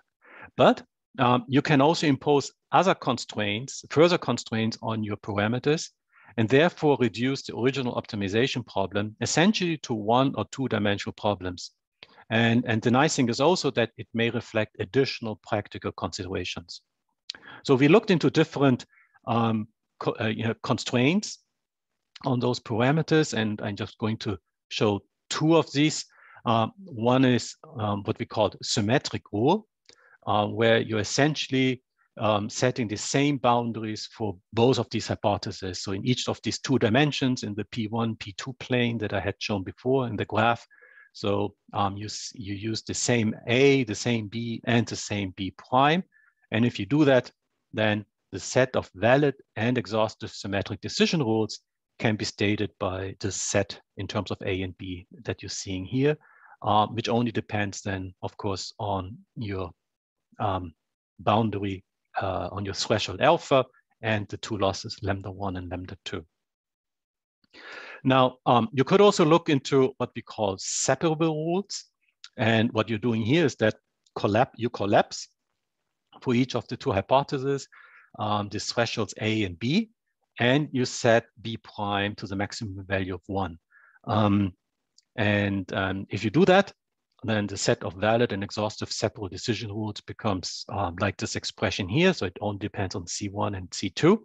And the nice thing about this is that you kind of remove this middle quadrant where both hypotheses could be rejected, like the Symes quadrant. And if you do that, then this set will hold also for stochastically dependent p-values. So you don't have to rely necessarily on independent p-values, but it really, you could use any dependent structure, because your expectation then only depends on the marginal distributions of the p-values. Okay, I guess, so these were some results, specializing those results from the general results before. I would have a few results also going specifically into the family-wise error weight as a special case. I guess I'm running out of time, so I will be very brief about this. Instead of using additive loss functions, if you are willing to use binary loss functions, then you actually, the family-wise error weight falls out as a special case. And you see that here in the expression for the binary loss function is that you're looking at the maximum of these products di times 1 minus r of theta I. And since this product always becomes 1 if you reject incorrectly your hypothesis hi, taking the maximum of all these products means that, well, the loss will be 1 if you reject at least 1 true null hypothesis. And yeah, and not surprisingly, in this specific case, the family-wise expected loss indeed becomes exactly the family-wise error weight. And the valid and exhaustive conditions could then be derived for different decision rules, very similar to what I have shown on the previous slides.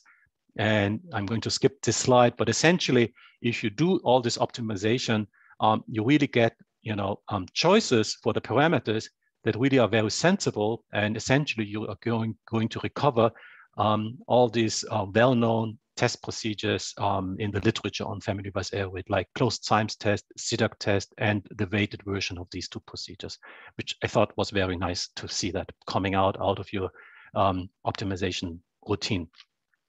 So concluding, we felt, and motivated by a specific clinical trial setting, we felt that the family-wise error weight is not always the appropriate measure.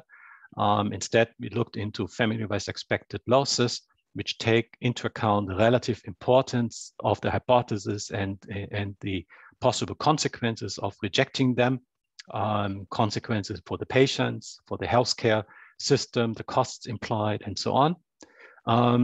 With our approach, we tried to follow the classical hypothesis testing thinking by controlling the expected loss and then maximizing expected gain.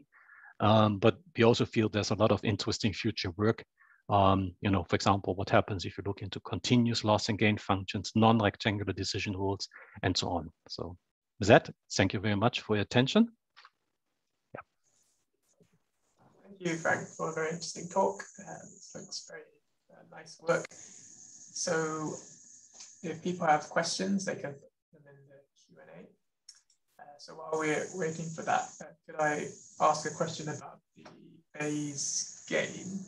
So to calculate that, does there need to be a choice of priors? And if so, what choices did you make?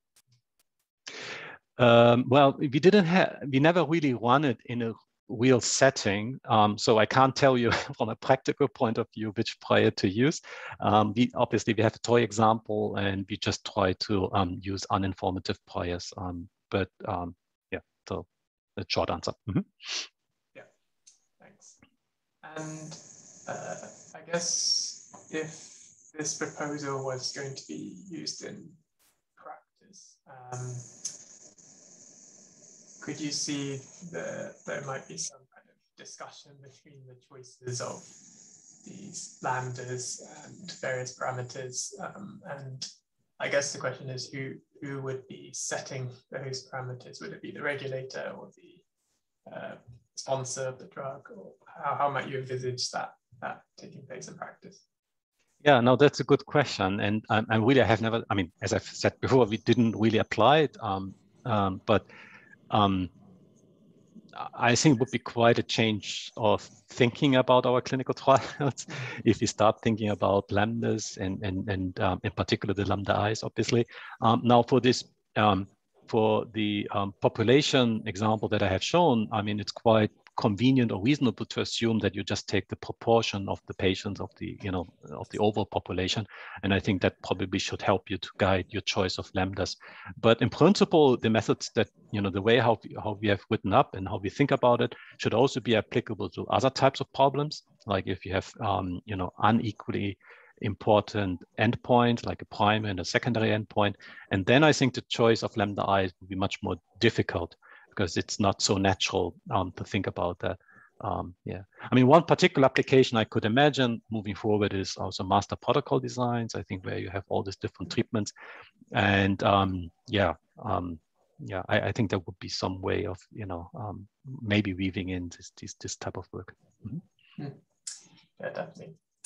So we have a question from Florian, who asks similar lines. What is the impact of choosing lambda 1 and lambda 2 differently with respect to the risk of approving an inefficacious drug for either subgroup, especially if later you constrain the rejection bounds to be equal? Sorry, I need to read this question. Yeah,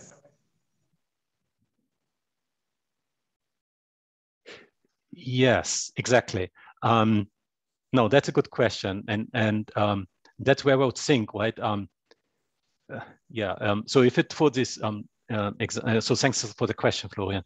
And so for the example that I had, where we had two separate disjoint subpopulations, then and the original example, the real original example, actually comes from a global clinical trials, where we had where we were asked to use two different endpoints for the US FDA and the European agency.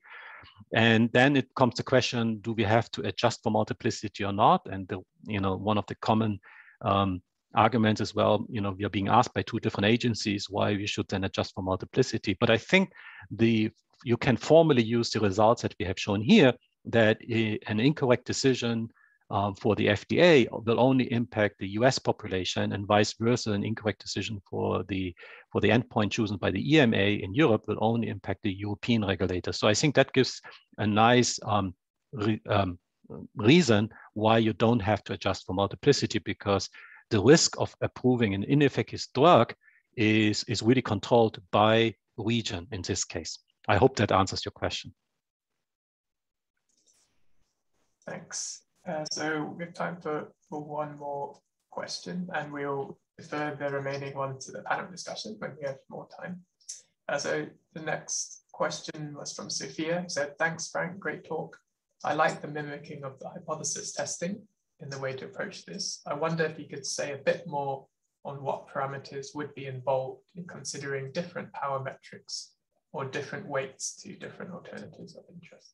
Yeah, so we made it very simple by just looking at these additive gain functions. So obviously we made two choices, right? We consider the gains to be additive. So that's something that could be considered, and you could use different functions instead of just taking the sum.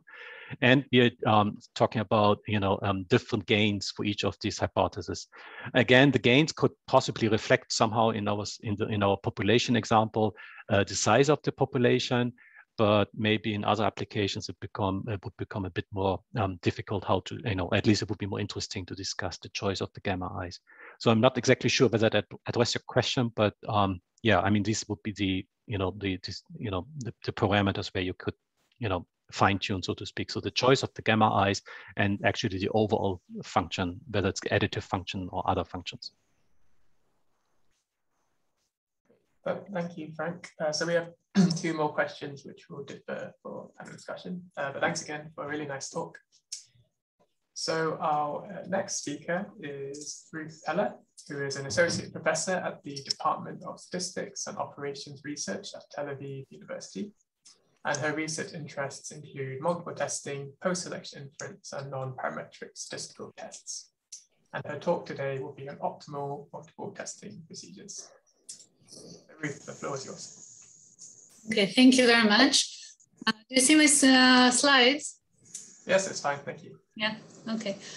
Well, it's very much related actually to the previous talk. We did not coordinate this. So, I mean, the motivation is also two subgroups in a clinical trial, but I'll go in order. Our perspective was a bit different than our starting point. So this is joint work with Abba Krieger and Saron Rosset. Okay, so so our starting point is actually when we have a single hypothesis, then the goal is to maximize power. The constraint is to control the type 1 error probability so that it's at most a predefined level alpha. And we seek the decision policy that basically for every realized sample, we have a binary decision, which I denoted here by capital D.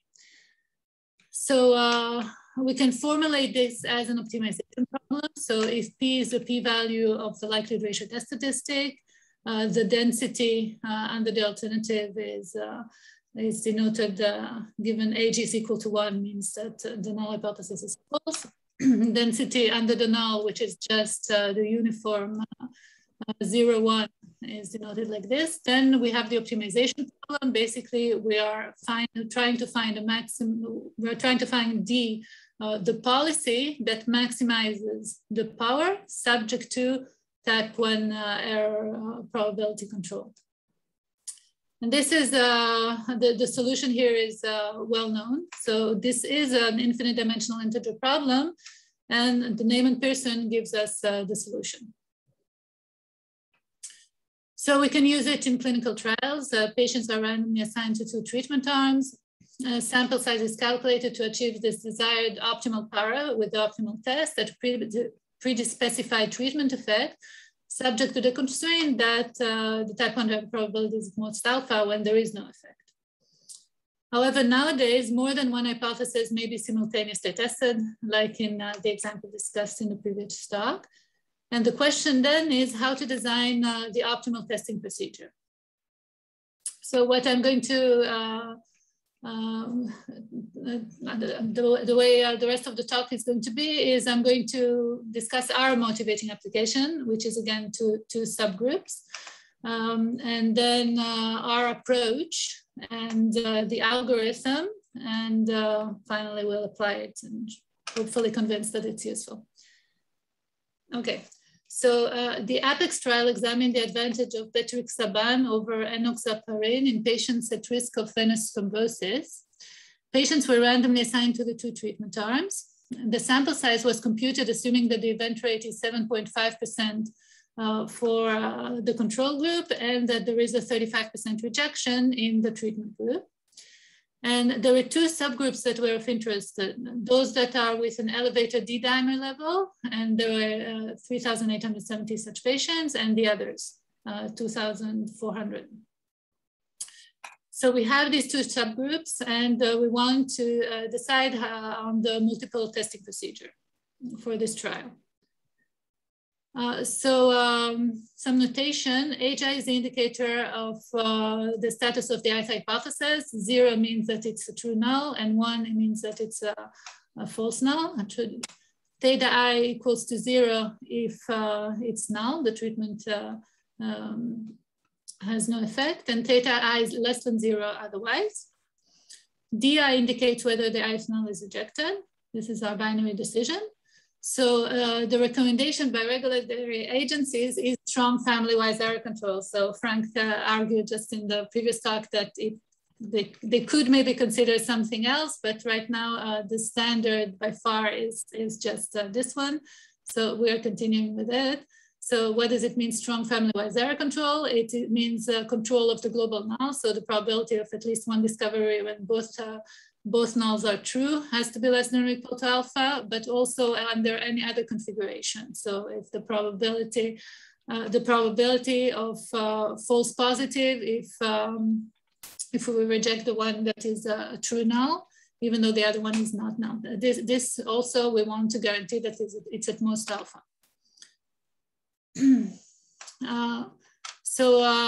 The common practice is to actually, we now take there are off-the-shelf procedures that control the family-wise error in the strong sense. So let's just select one of these for the study. So what they did in the APEX trial, actually, they decided to test in order. Basically, they at level alpha of 0.025, they first test the first subgroup.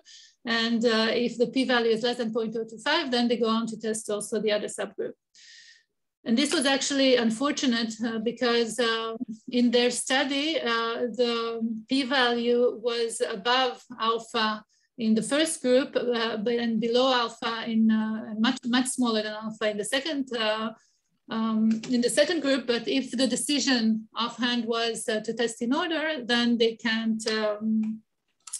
Then basically they stop here. They have no discoveries, and everything else is just exploratory. It's not a confirmatory evidence. That's why it was argued that actually when you choose an off-the-shelf procedure, it's better to try one that still allows a discovery also for the other endpoint. Rather than testing in order. And two popular procedures are, one of them is close-twofer, which basically for the global null, it looks at the sum of the z-values or z-scores, where a z-score is just phi inverse of the p-value, where phi is the CDF of the standard normal. And so if the global null is with this test is rejected at level alpha and the individual p-value is rejected at level alpha, then the decision is to reject that hypothesis.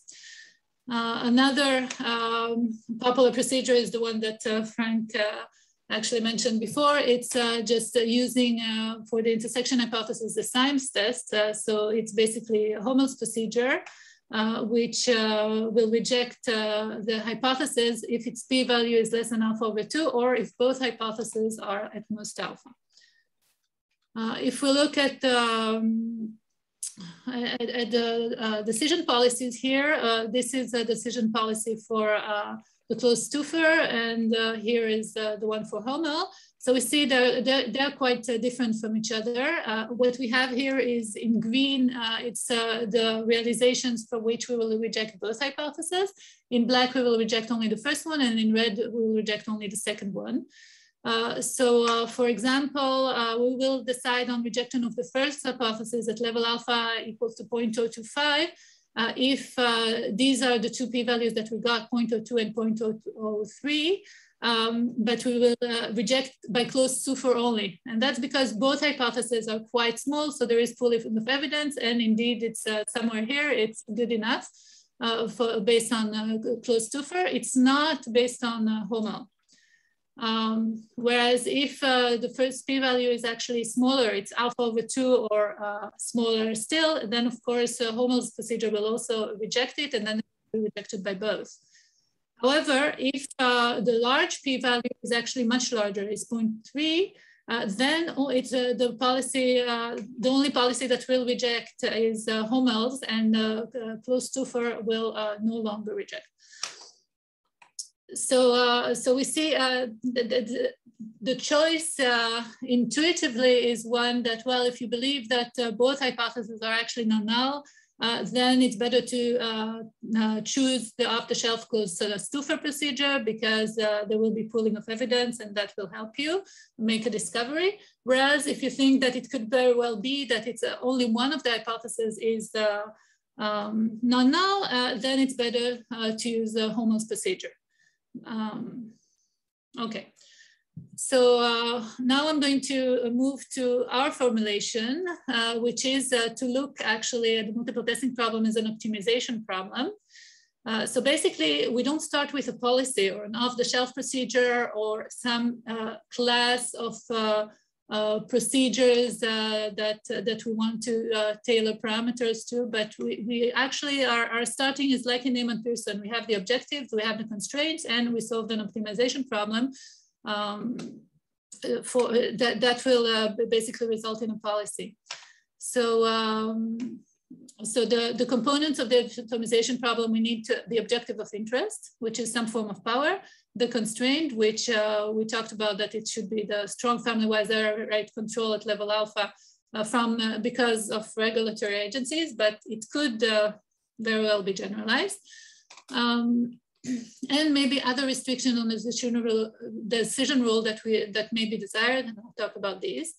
And then once we define the optimization problem, what is left to do is to solve it and to find the actual policy. So let's first discuss the objective, what we want to maximize. It could be various things. So for example, it can be what I call here pi average, which is the expected average number of true discoveries, given that both hypotheses are false. It could be pi any, which is the probability of at least one discovery, given that both hypotheses, null hypotheses, are false. It could be pi 1, which is the probability of a true discovery, given that exactly one of the hypotheses is false, where here I can assume some prior probability of the hypothesis being false. The simplest one, if no other information, is that each of them has the same probability, say, of 1/2 of being false null. And another objective which we found particularly useful is this one. It's actually the combination of these two. And what it is just the probability of at least one true discovery, given that at least one of the hypotheses is indeed false. Again, under this prior probability that the probability of each hypothesis being false is 1/2. So in terms of, so the analyst has to choose the objective. Unified notation is that the power function looks like this. Okay, so D1 is the decision on whether to reject the first hypothesis, and A1 is a function of the p-values that is in the integrand of the power definition. So for example, if we look at pi any, then actually what we have here is this is the power. So basically A1 is equal to 0, A2 is equal to 0, but A3 is equal to the likelihood, where D3 we define as the maximum between the two decisions, D1 and D2. Okay, so this is these are the power functions that we're going to use in this talk. It can be generalized. I mean, if you do have a prior on prior distribution on the non-null parameters, then it can be integrated and the objective becomes a base objective. Or if you actually, doesn't have to be just a point objective, but it can actually be a maximum objective, that where you want to maximize the minimum power over a range of possibilities. Okay. So now, so we have our objective.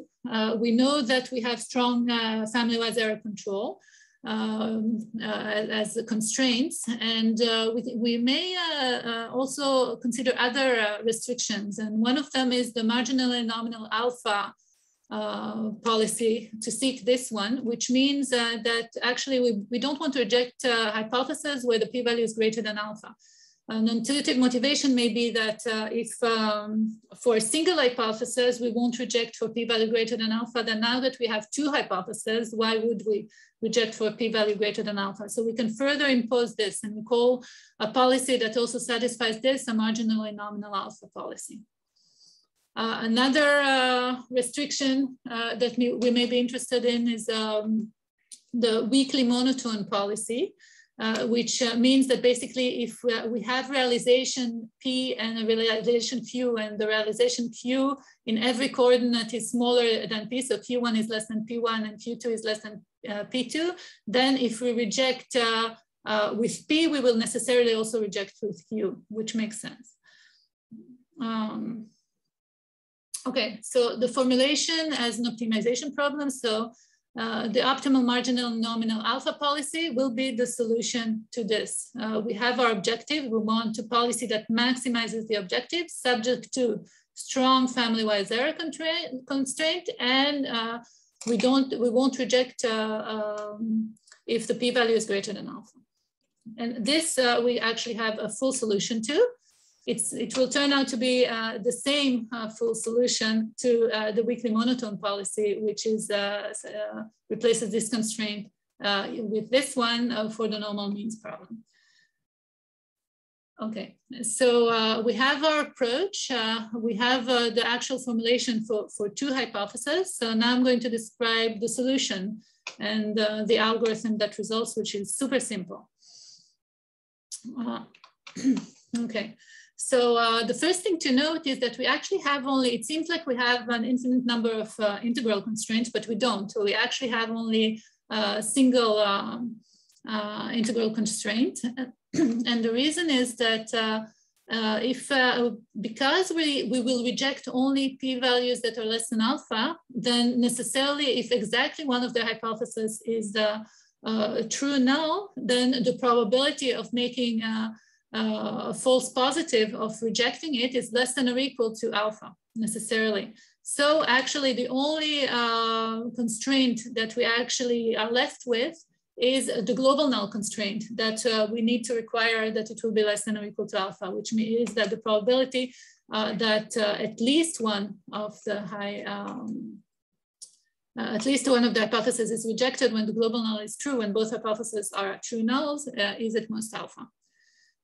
And therefore the problem reduces to something much simpler. So this is the unified notation for our objective. We want D that maximizes this objective subject to the integral constraint and the fact that we don't reject when the p-value is greater than alpha. And what we need to look at really is only at this L-shaped region, which is where either the first p-value is less than alpha or the second p-value is less than alpha.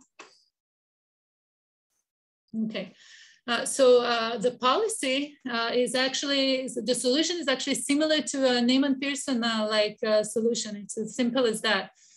If we look at the score, which is the integrand of the objective, but replacing the decision by the indicator that the p-value is less than alpha, then the algorithm is as follows. Well, first of all, as we said, that we only consider the rejection regions where at least one of the p-values is less than alpha. Okay, our starting point is this area here. Now we need to continue trimming, so because the global null on this is greater than alpha.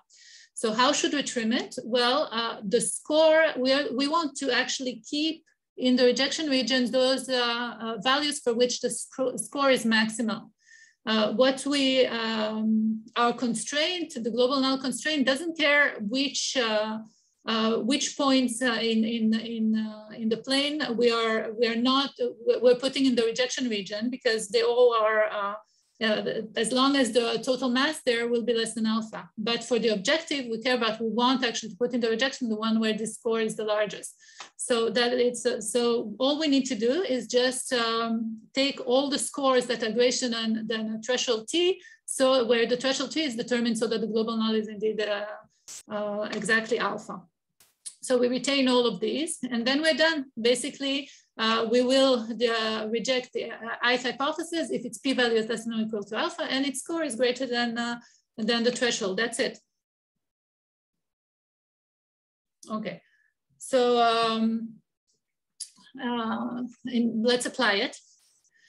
So first of all, so the scores that we considered was pi average, expected average number of true positives. Then the score is like this. Okay, so we want to put into the rejection region the score that is greater than the threshold that guarantees global null at most alpha. Or if it's pi n, the probability of at least one true positive, given that both are false, then this is the score for this one. For pi 1, the score is this one, where pi 1 is the probability of rejecting the true positive, given that exactly one of the hypotheses is false. And the one that is most interesting, I think, is this score, which combines pi n and pi 1, which is the probability that we make at least one true discovery, given that at least one of the hypotheses is false. Okay, so let's see how what happens to our policies. How do they look like? So we have here the optimal policies for the apex trials for the 4 different power objectives that we had. So for pi n and pi average, they actually coincide, and this is what the rejection region looks like. So basically, until alpha of 0.025, we reject both here. Here, black, we reject only the first one, red, we reject only the second one. It looks similar to close to fur, but it's not exactly what we have here is the horizontal and vertical lines are at the quantile, the 0.025 quantile of the standard normal. So we see that actually the rejection, just to aid, to help, that the rejection is actually not symmetric. And the reason is that under the alternative, we actually don't have the same signal to noise ratio because the sample size is not the same. So for the first hypothesis, in the control arm, we have 1,956, and in the treated arm, we have 1,914. And for the second hypothesis, we have 1,218 and 1,198. So basically, these two are the alternative values on which we are optimizing in our objectives. So it's not symmetric. So we have, so this is the policy for pi n and pi average, resembles close to fur, but it's not. For optimizing pi 1, this is the way it looks. It resembles a Holmes procedure, but it's not. And for optimizing the probability of at least one true discovery, given that at least one of the hypotheses is false, this is how the rejection area looks like. So it's a sort of combination of these two, and but it's novel. It's a different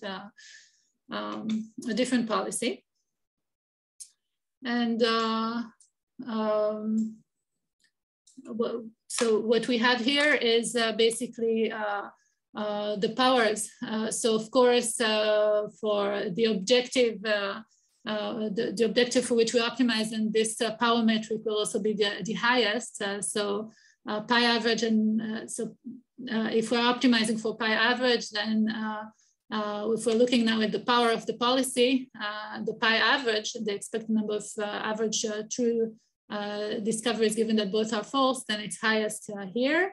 And for the other policies, which is the policy that optimizes for pi 1, for the combinations of pi n and pi 1, and for the two off-the-shelf procedures, TUFER and HOMO, it's smaller, but closed TUFER is actually close to the optimal. HOMO is a little bit further away. For pi n, we see similar behavior. For pi 1, so the optimal policy has a pi 1 power of 0.78, and the combination of pi n and pi 1 is close to it, but closed TUFER is much further away. So it's no good if exactly one of the hypotheses is false. HOMO is actually very close as well.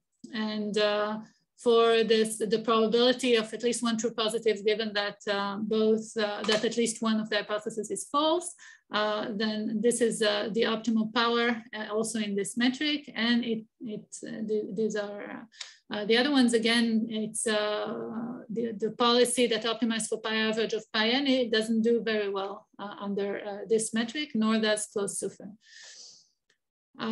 So what we have is this novel policy actually dominates HOMO's procedure for the power measures considered.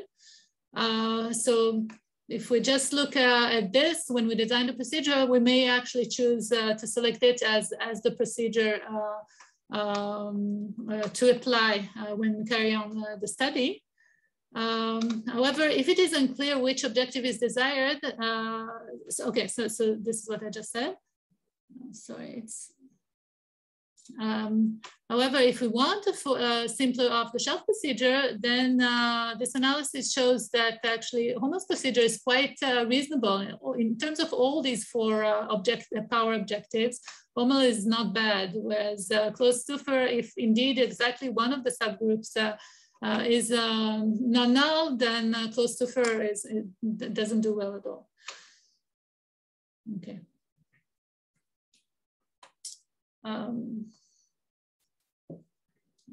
How much time do you still have? I'm sorry. Maybe about a minute.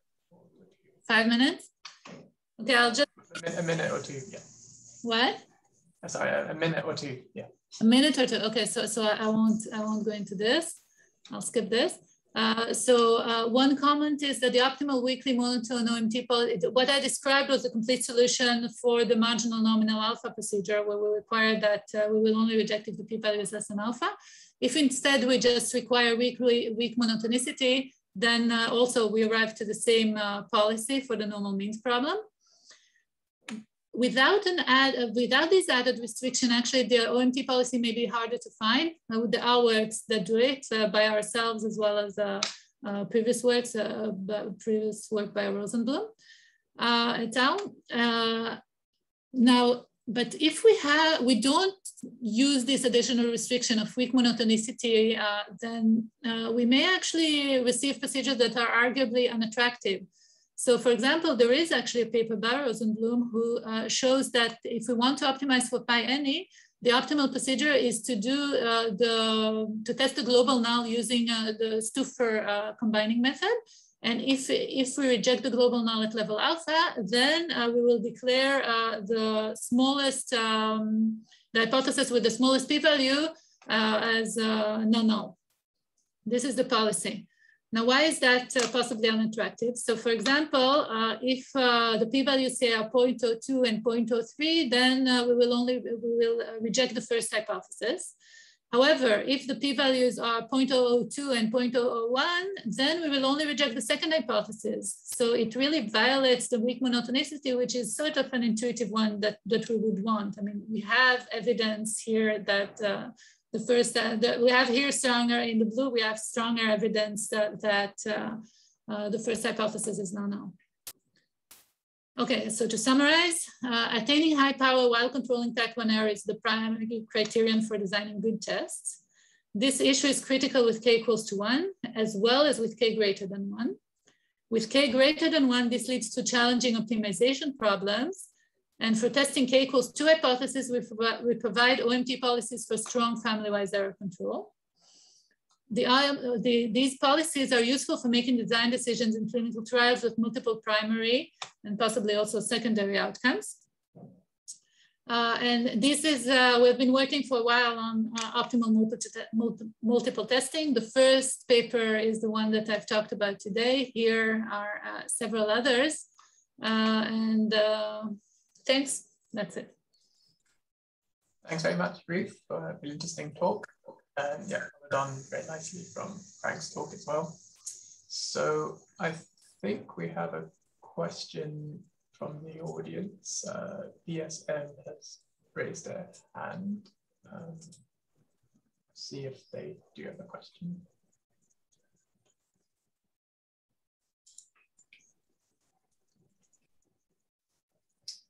Okay, we'll come back to that.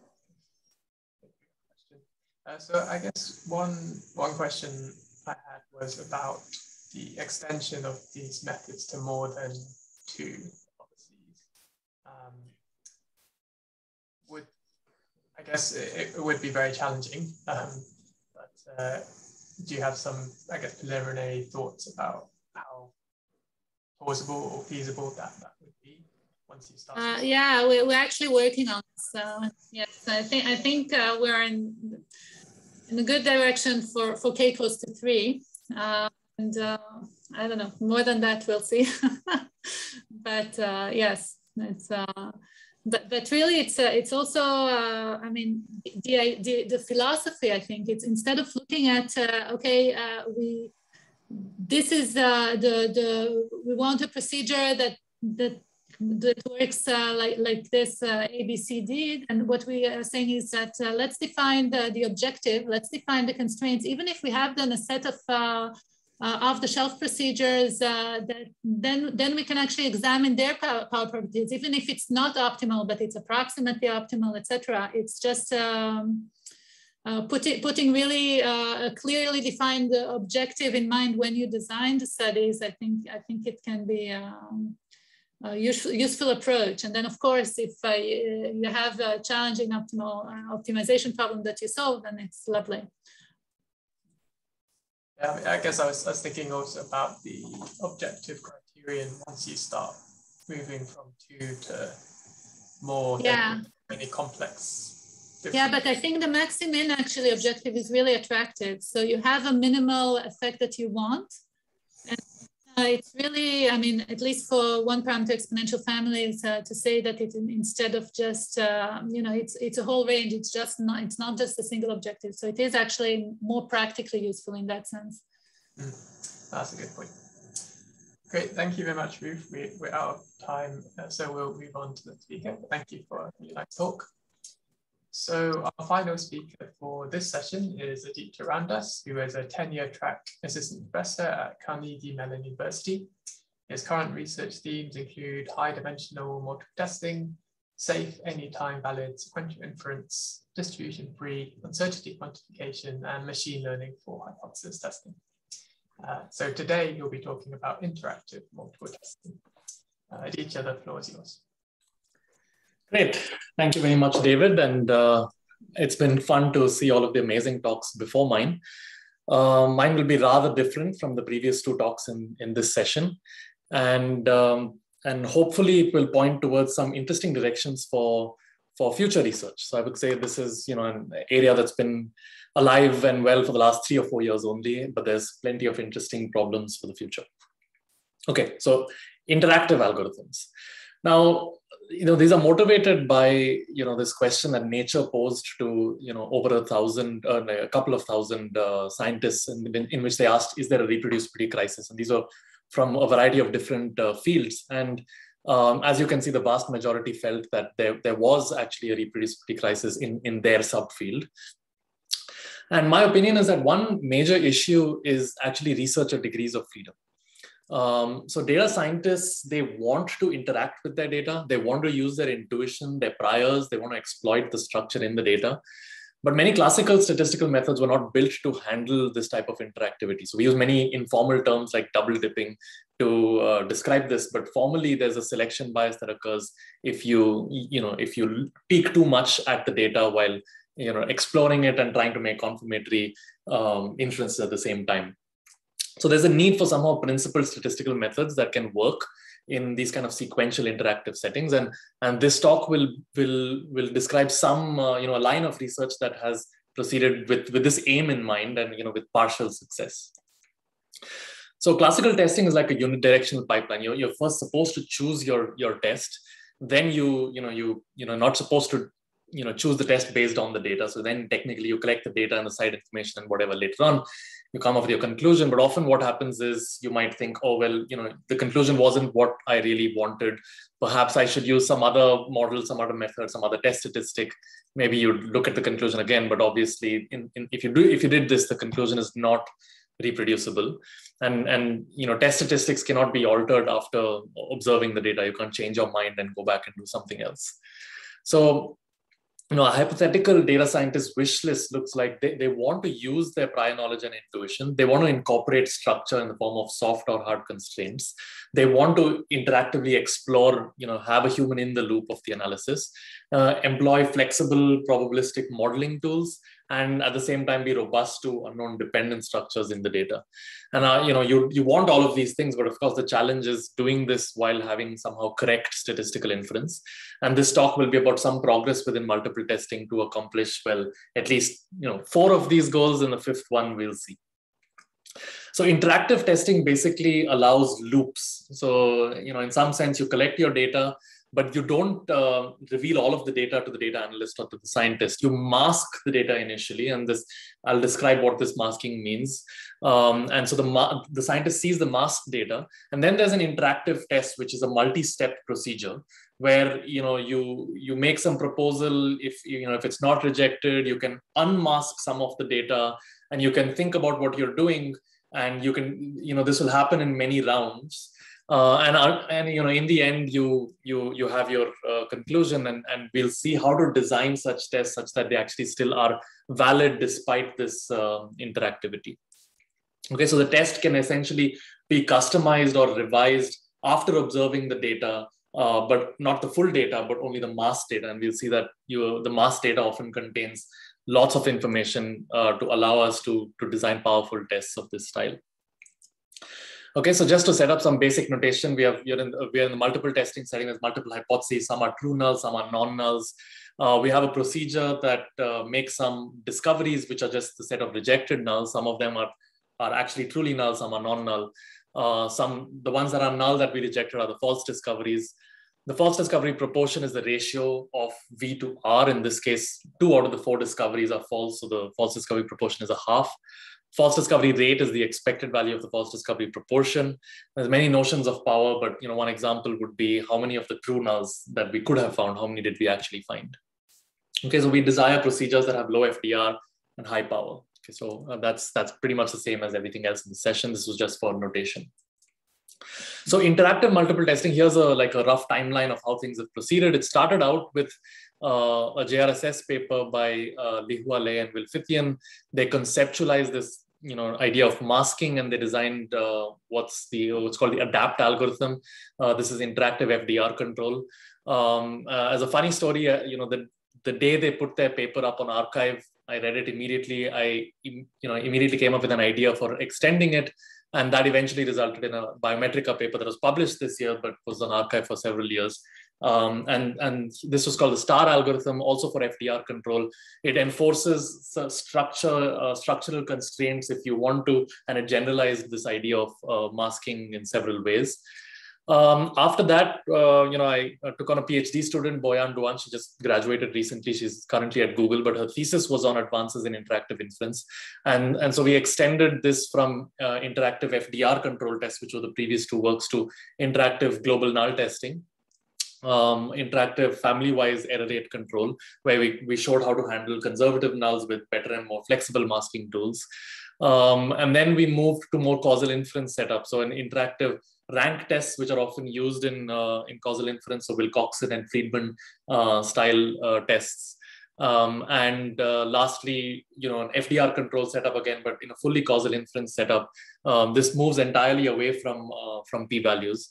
And more recently, there was again Li Hua and Will have continued to work on the topic with other collaborators, Yang and Ho, and they have a bonus algorithm for multivariate settings. So the first few have been published in some kind of statistics journals and machine learning conferences. The last few are on archive. So as you can see, this is a very fresh and young area, and I'll try to describe some of the central ideas in this area.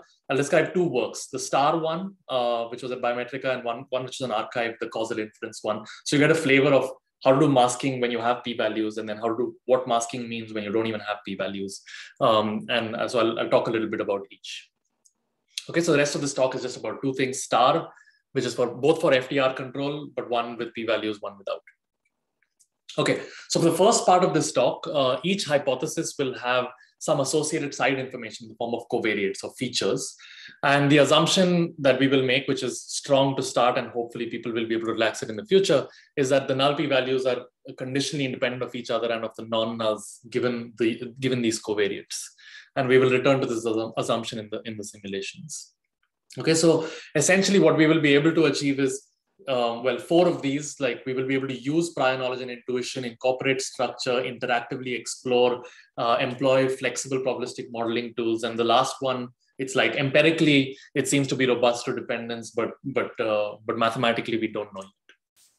Okay, and so STAR essentially combines ideas from several other methods in the multiple testing literature. If you've heard of knockoffs or accumulation tests or ADAPT, combines a few of them. I won't assume you know any of these, so I'll just present it from scratch.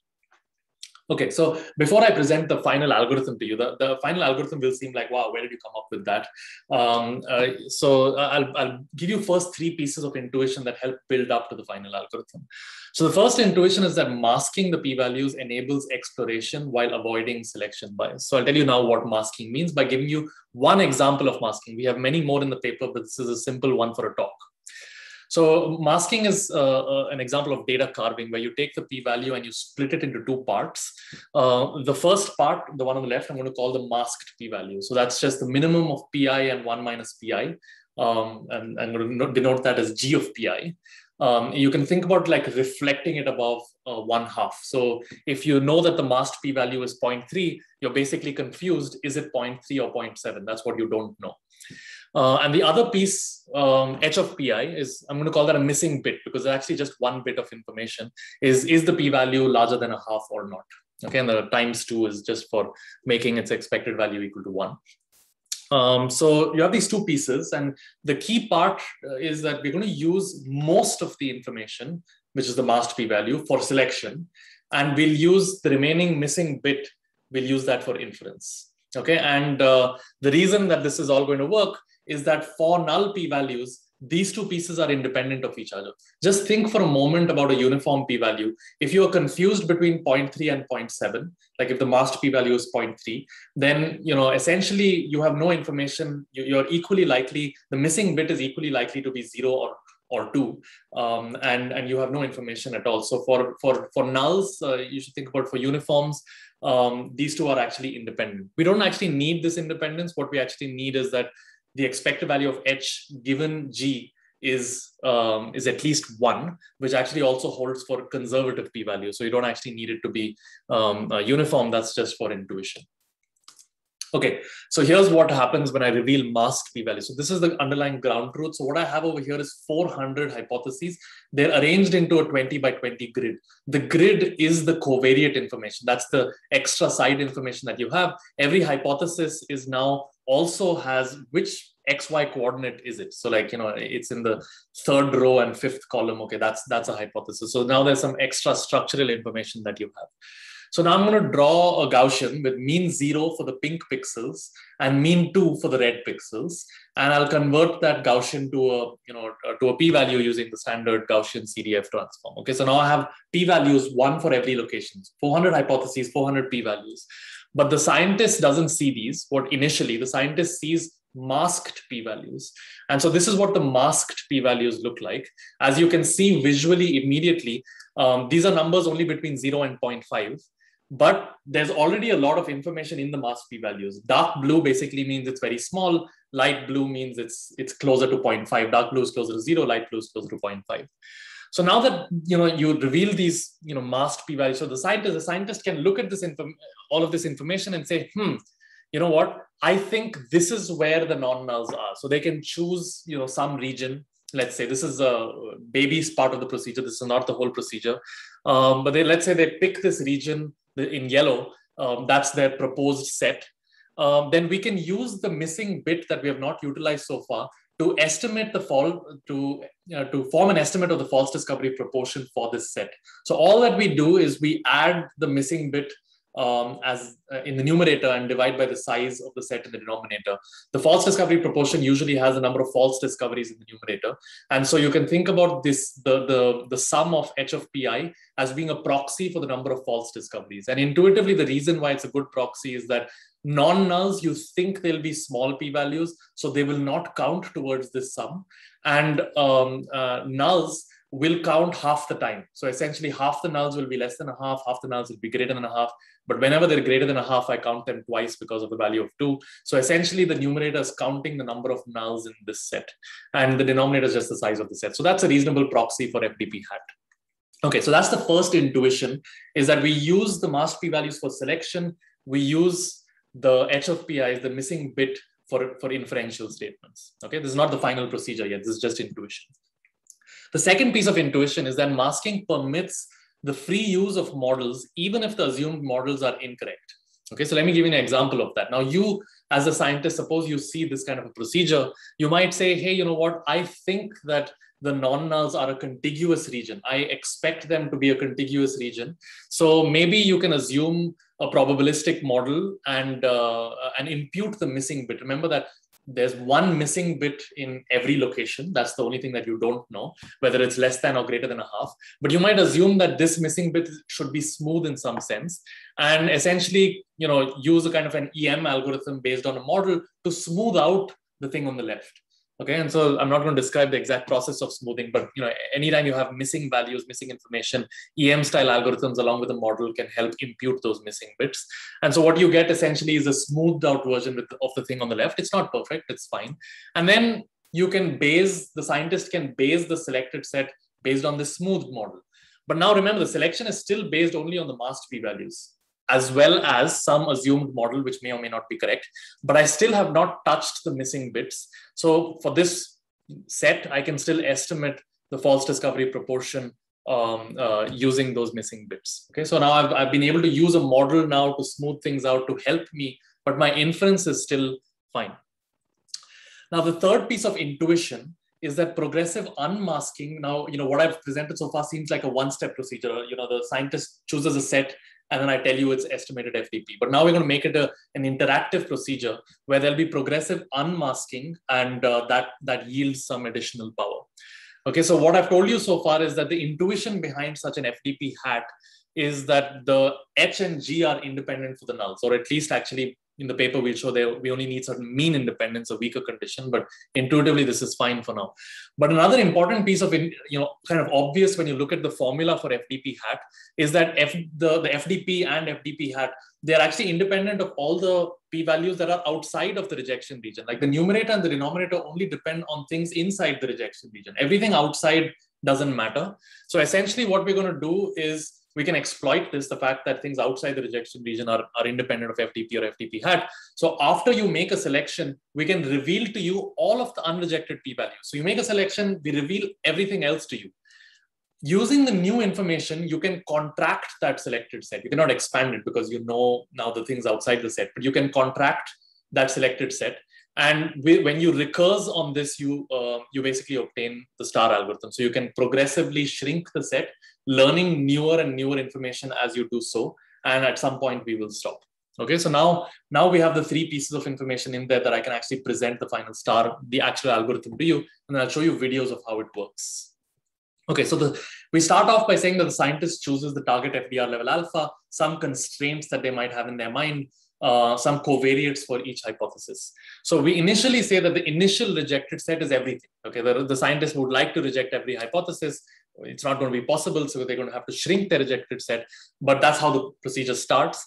And we reveal the information, certain amount of information to the scientist. What do they know? They know all the covariates, they know all the masked p-values, and the missing bits, they know the sum of the missing bits, so that they actually know some information about them. They know how many ones and zeros there are, in the overall set. Okay, so that's the first step, that's initialization. Now, this procedure will stop and reject the teeth set RT if 2 things happen. Firstly, the rejection set satisfies certain constraints that you have, and your estimated FDP is less than alpha.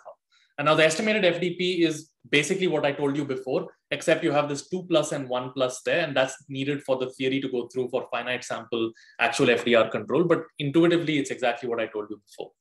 Okay, so we'll stop as soon as this FDP hat is less than alpha, we will end. But if it's not yet less than alpha, then you are freely, the scientist is allowed to freely shrink the set to any other smaller set in a predictable fashion, knowing only the information available to them so far. And they're actually allowed to update their constraints as well. If they started out with some constraints of what they think the rejection set should look like, they can update their constraints. I mean, the constraints are entirely optional. They could be soft or hard constraints, and they can be updated as the procedure goes along. And then the new information, this is a filtration, the new information available is the stuff in blue, which is all the p-values not in RT. These are revealed to you. So the scientist gains information as they go along. They know all of the p-values outside of RT, and inside RT, they know the masked p-values, which is already a lot of information. Okay, so that's what the procedure looked like. And you repeat. If step 3, after step 3, you go back to step 2 and you check, can you stop? Is the FDP hat small enough? If it's not, then you shrink further, and so on. Okay, and here's the step at which there can be a human in the loop choosing how to shrink these sets based on prior knowledge, intuition, models, things of that kind. Or, if this is too painful for the human, that's fine. You can have an automated procedure acting on the human's behalf that somehow automates the intuition of the human. So here's the main theorem. As I said, we need this independence assumption. We assume that the null p-values are independent of each other and of the non-nulls, and that each null p-value actually has a non-decreasing density on 0, 1. We actually need something a little bit lighter than that, but this is the easiest assumption to state in a talk. Then star controls FDR at level alpha. There's no other assumption. Any kind of exploration can happen, any kind of structure, any kind of covariates. Star controls FDR at level alpha. So what do I mean by that? If these kappa t's are predictable constraints, which means I update them based on the information so far, and I define tau as the stopping time, which is the first time at which my rejection set satisfies my constraints, and my estimated FDP is less than alpha, that's the stopping time. Then the expected value of the FDP of my rejection set at the stopping time, that's at most alpha. That's what I mean by star controls FDR at level alpha. Okay, so pretty clean theorem statement. The proof I won't present, it's based on certain martingale techniques. So here's a video of how this is running in practice. So on the left, I showed you that's the actual ground truth, which of course, we don't know in real life. On the right is what the scientist really knows. This is the initially masked p-values. And in the middle is the star algorithm shrinking the rejection set. So the dark red is the current proposed rejection set. And on the top, you can see the estimated FDP hat. So FDP hat is 0.64. So, that's too large. So it still has to shrink the set. Then it chooses kind of based on the masked p-values, which are revealed, and based on the revealed p-values outside of the dark red region, it decides how to shrink the set. So of course, we are now running an automated algorithm for the purposes of these simulations. And the automated algorithm, of course, doesn't know the ground truth. It just knows it's searching for a contiguous region of non-nulls. Okay, so and what you can see as the number of, as the size of the rejection set changes, the FDP hat is actually decreasing, but it doesn't have to strictly decrease, but it's generally decreasing. And now we're getting to the point that I think over here we said alpha is 0.2, let's say, or something of that kind, and we're getting to the region where it will eventually fall below alpha and it'll stop. Okay, so and in the lower figure, it's just a video instead of using the original masked p-values. If you use some kind of smooth masked p-values, that's also fine. The theorem still holds, and it's finding a pretty sensible region. So here's 3 different examples. If you just ran Benjamini-Hochberg on them, just said, okay, look, I have 400 hypotheses. I have p-values from all of them, run Benjamini-Hochberg, that's what it finds. And that's natural because Benjamini-Hochberg is not using any covariate information. It's just treating all of the hypotheses as being exchangeable. And so that's what it finds. In contrast, star in 3, this is an automated algorithm that's just trying to find a contiguous region. That's the constraints that it's keeping in mind. But other than that, it's fully automated, and it finds a pretty sensible answers. So, reasonably powerful procedure. Now let's get back quickly to the issue of dependence. So we ran on the first row, I'm showing you the FDR against the target, the achieved FDR against the target FDR under independence. And I'm changing it to positive dependence and negative dependence. And what we find is that, the star procedure actually empirically does not get affected really much by dependence. Its target and achieved FDR are pretty much identical.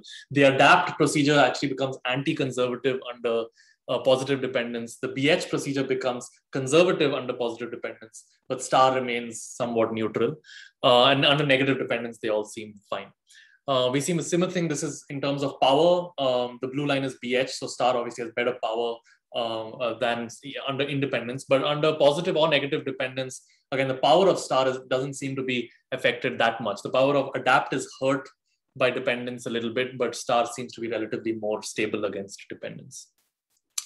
So in the paper, we have other applications. Like, the reason I chose this structure was simply for visualization, but any structure really works. So if you have tree-structured hypotheses, directed acyclic graphs of hypotheses, something called bump hunting, if you want to do knockoffs with structured covariates. So we explore a bunch of other applications in the paper, which I will leave you if you're interested to check out further.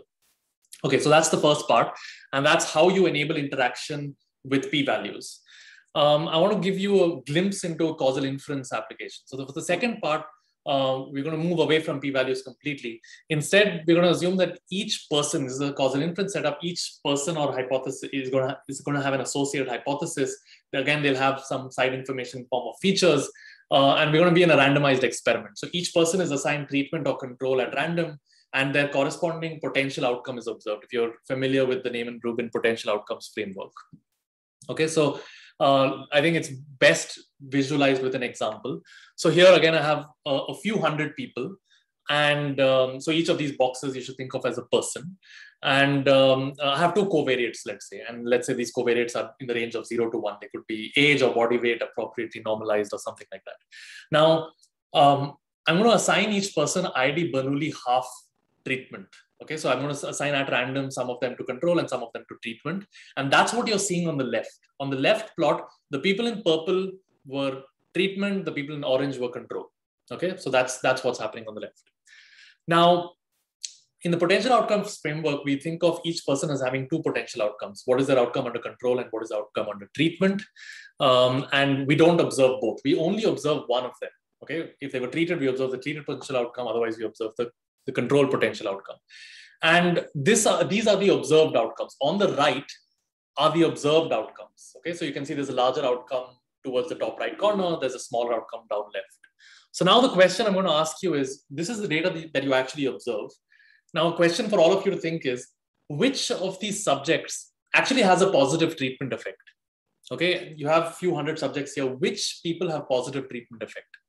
This is individual level inference. Okay, this seems almost like it should seem actually quite difficult to answer, because for each person, you either observe their treatment or their control outcome. But the question I'm asking is, which people in this set have treatment greater than control? Their potential outcome of treatment is strictly greater than control. Well, I only observe one or the other, so how should I be able to make an inference about individuals with this type of information? So typically you cannot, but we'll see through a hypothesis testing lens, multiple testing lens, we will be able to. Okay, so David, since I started around 4 minutes late, I'm hoping I can also end 4 minutes late.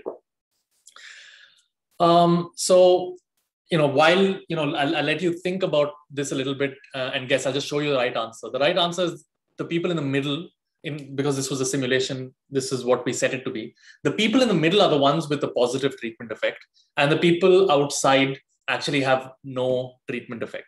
Now that seems hard to gauge. If you looked at the right plot, which is the observed outcomes, you might be tempted to say, well, maybe the people in the corner have a high treatment effect. So maybe you'd pick a box like the blue one and say, I think these people respond to treatment.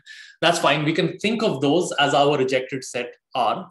And in which case the set in red will be our false discoveries. And so what we would like is to identify subjects with a positive effect, but have some error control on the expected proportion of false identifications. And so we can think of this like an FDR error metric.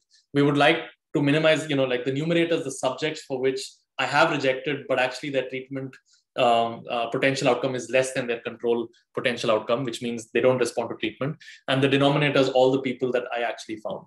Okay, and so we choose to formalize the problem of identifying individuals who respond to treatment using the language of hypothesis testing and specifically FDR control. And essentially what we will see is that you can design an interactive multiple testing procedure that identifies these individuals. Okay, so very quickly, the formal definition of null hypothesis is a zero effect under the null and a positive effect of stochastic dominance under the alternative. And you can extend this to non-positive effects. And we assume that we really are in a randomized clinical trial. These are standard assumptions in the literature. Okay, and FDR is the actual error metric. And our algorithm is called I-cubed. It's the interactive identification of individual effects. It identifies a set of subjects with FDR less than alpha, provably, and reasonably high power as well. Okay, so in this actual setup, the green is what our I-cubed algorithm actually identifies, which you can see is pretty good. There are a few false discoveries, but that's actually pretty acceptable, given that we actually know no other solution to this problem currently. Okay, so I'll briefly run you through the algorithmic description of I-cubed and again show you where the exploration comes from. And the idea here of masking is that the explorer, the scientist, does not have access to the treatment assignment. So the single bit of who was treated and who was control is left hidden with the oracle. And the explorer actually has the observations and the covariates for everyone, but they don't know who was treated and who was controlled. Okay, and so the procedure is actually pretty simple. We let y hat be any estimator of the conditional mean, the expected value of y given x. We compute the residuals, which is how much can yi be explained by y hat. This is the difference between yi and y hat. The explorer they inform the oracle about these residuals. The oracle computes a treatment effect, an estimate of the treatment effect delta hat, and then divides the rejection set into two pieces and to construct a particular estimate of the FDR. I'll just quickly skip a slide to tell you the overall procedure. This is what the estimate of the FDR looks like, which is those who are actually negative and divided by those who are actually positive. So it's a simple ratio, very much like the earlier ratio I described. And if the FDP hat is less than alpha, we stop. Otherwise, the explorer says, pick a person and tell me what their treatment assignment is. So they can pick a person currently in the set and ask the oracle to reveal their treatment assignment. Was that person treated or were they controlled? Okay, and then the oracle says, okay, for the person you said, I will reveal their assignment. And using that assignment, the explorer can calculate and update their estimate of delta hat, and they shrink their set. Okay, so it's a very simple procedure like before. We start off with all subjects and we shrink it over time. And we learn these bits, which are the treatment assignments over time, but we keep many of the bits hidden. And basically the theorem statement is that whenever we stop, the FDR will actually be less than alpha. Okay, so I'll just skip a couple of slides. I'm not going to go through everything because I'm a little bit out of time. But in experiments, we do find it's extremely powerful and controls FDR as we actually expect. Okay, so let me quickly summarize. There's some important advantages to having a human in the loop. Interaction can be enabled by masking of p-values. Arbitrary structural constraints on the rejection set that you would like to impose can be imposed. And you can use flexible models, including Bayesian models, but still retain frequentist guarantees. It kind of gets the best of both worlds. In randomized experiments, you hide the treatment assignment. That's the form of masking. It enables the scientist and the algorithm to work together to make causal inferences. You can discover positive effects despite having an unobserved potential outcome, and still get non-asymptotic FDR control at the end. Okay, so with that, I'd like to stop and encourage you to check out some of our other works on this topic. I think it's a very interesting area for future directions. Thank you. Great, thank you, Aaditya. Thank you. Very nice talk. Very good intuition. Some nice videos as well. So we are a bit out of time. So I think what I'll do is ask one question and we'll defer further discussion for the panel discussion shortly. So I guess my question was around the number of hypotheses which these algorithms or proposals work well. So in the examples you gave, 20 by 20 grid of 400 hypotheses. How about if we say looked at the very small setting of a handful of hypotheses? Yeah, I was just wondering where the kind of limitations are in terms of number of hypotheses. That's a great question. My philosophical feeling is when you have a small number of hypotheses, the FDR error metric itself doesn't make sense. So if I have 5 or 10 hypotheses and I'm making like 3 discoveries, I think the FDR error metric itself starts to lose its meaning a little bit, and I would rather go with something like family-wise error rate. So since both parts of the talk focused on FDR control, I think of using it with at least a few hundred hypotheses as being a reasonable range to be using it. But I think we do have a family-wise error rate version of the interactive procedure that can work with small numbers of hypotheses as well, in the tens, I would say. But since we're using this kind of a masking technique, I think it actually can't get too small. I don't think under 10 would actually be powerful. Thank you. So actually we do have one quick question from Florian. So he asked, how would I3 look with a treatment that does not work for anyone? And is there an advantage to conditioning on an overall decision, i.e. that the treatment works at least for someone? Yeah, so a great question. There's no problem. If the treatment doesn't work for anyone, FDR control implies basically global null control. So like you will not reject anyone with high probability. It'll just return the empty set if the treatment doesn't work for anyone. And now conditioning on an overall decision, I don't know how to do it so far. So currently, I don't know how to do a 2-step thing where you first run some kind of a global null test and then do something like I-cubed and condition on that global null test rejecting. I don't know yet how to control the FDR in that kind of a conditional setup, but that's an interesting question for sure. Thank you very much, Aaditya, and thank you to all our speakers for this session. So what we'll now do is take a comfort break before we start the panel discussion. In the meantime, if people have questions that they would like to ask in the Q&A, then feel free to type those.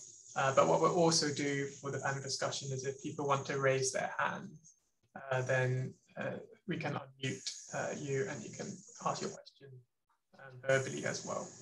So yeah, just 3-minute comfort break. We'll reconvene at 25 past for our panel discussion with our 3 panelists.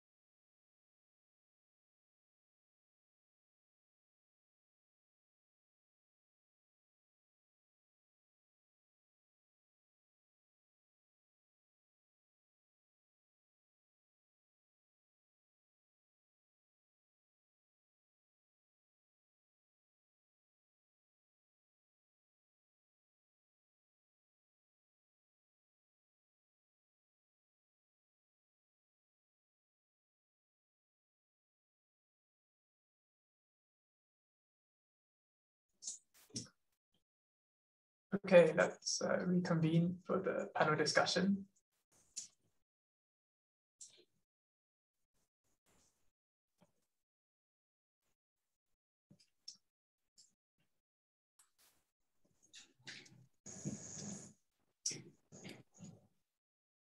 Ruth, Frank, are you there?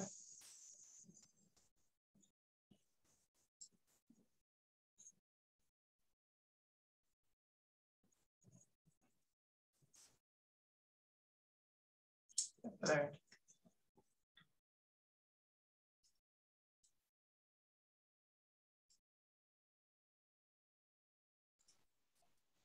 Okay, so yes, if people have questions, they can put them in the Q&A.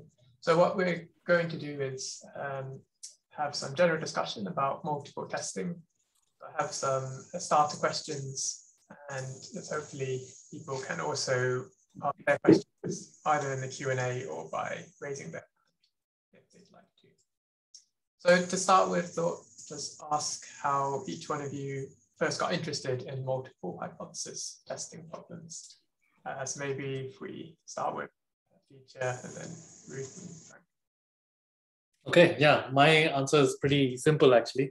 My current wife was a PhD student in the department with me, and she does neuroscience. So she does brain neuroscience, scans people as they're doing language studies in the fMRI scanner, and then tries to make inference about which parts of the brain are processing which types of language and so on. And multiple testing problems naturally arise over there because let's say you have 30,000 or 50,000 voxels in the brain, and you're trying to correlate activity with some features of the stimulus. So multiple testing arises, but so does issues of dependence, because nearby areas of the brain have similar kind of noise patterns, and so do issues of structure, which is we think that areas that respond to, let's say, syntax of a sentence are not likely to be scattered all over the brain. They're likely to be contiguous regions of the brain. So I had no introduction to multiple testing before my just conversations, informal conversations with her. And I found the problem very interesting. And she was just applying the Benjamin-Hochberg procedure back then, maybe 8 years ago. And so I said, well, there must be a way to take this structure and prior knowledge and intuition and so on into account. And so that's what got my interest going. And my first paper was very much motivated by trying to address that problem. So that's my story. Oh, no, that's very interesting. And have you published a paper with your wife on? Oh yeah, published several papers with her, and yeah, that eventually led us to getting married. Now I have an endless source of data and problems right next to me. So. Well, there you go. Multiple testing has uses outside of academia, can lead to romance. Okay, thank you, Aaditya. How about you, Ruth? Well, my advisor, my PhD advisor was Yoav Benjamini, so it was pretty natural to start with problems in multiple testing. And actually, around the time that I was interested in working with him, somebody contacted him from the psychology department that does fMRI studies. So what started it was the fact that you have different experiments where you give different incentives over time, and then what they wanted is to know that the regions in the brain, they actually they're activated under the first condition and the second condition and the third condition versus not just any activation, but at least 2 or 3, and that started the whole partial conjunction thing and replicability. And these were my first works in this field, yeah. But no, my husband wasn't around then. Great, thanks. And you, Frank? Yeah, it's also to the PhD advisor, I guess. So my wife is clinician, but I don't think she cares about multiplicity. It's really my PhD advisor. Although all my problems tend to be very low dimensional, so I'm happy if I have 3 or 4 hypotheses to test. Yeah, so I'm impressed about this sheer number of large-scale problems that I'm seeing here and the large number of hypotheses. Yeah, but my PhD was at the Department of Horticulture. So designing, evaluating field experiments, and these tend to be very low dimensional. Interesting. So yeah, so that was interesting to see how you got into the field in the first place. So my next question is, I guess firstly addressed to Aaditya, but Ruth, Frank, feel free to chip in as well. So nowadays there seems to be a continuously growing number of different type 1 error rates, so Famous error rate, false discovery rate, false discovery exceedance, etc. So what message would you have for the non-specialist user around choosing type 1 error rates in practice? Yeah, I think that's an excellent question. My advice to the non-specialist user would be to try to understand the error metrics. It's really to specialize themselves a little bit. I think we too much these days, we want statistics and machine learning to just be black boxes that we just get a software, download, throw it at the data, and it spits out an answer. And I think like that's just not possible. And I don't think that's the right attitude towards data analysis and science. I think different applications just need different error metrics. It's like saying in machine learning, is there one loss function that I can just use for all my problems? That would be nice, but that's unrealistic. And I think it's the same with almost any other area of application, is that different subgroups of people just need it for different purposes, and different error metrics just make more sense in different settings. And so I don't think we will ever converge to, we don't have to have 28 error metrics, but I don't think we'll converge to 2. I mean, maybe I think there are about 4 or 5 now that, that are common and keep coming up. And I think if scientists or users can figure out what the differences are intuitively and mathematically between these, it will help them choose the right procedure. And I don't know if there's any way around that. Yeah, those are good points. Lou, Frank, any thoughts from your end, or perhaps in the context of clinical trials, are we kind of stuck with family-wise error rate for the foreseeable future? Well, just in large-scale problems, it arrives to actually estimating the false discovery proportion, which is maybe what we're all really want to get into. I mean, we don't care about the FDR, which is the expectation of the false discovery proportion. We want it. And actually, things that previous talks have alluded to, as well as Aaditya and others before that, is actually coming up with bounds on the FDP. That may be a really attractive way of going forward when it's possible. Yeah, I enjoyed hearing the specific comments for Ruth, and I think Aaditya, you also mentioned at the beginning of your slides that maybe false discovery proportion would be of higher interest in looking at expectation.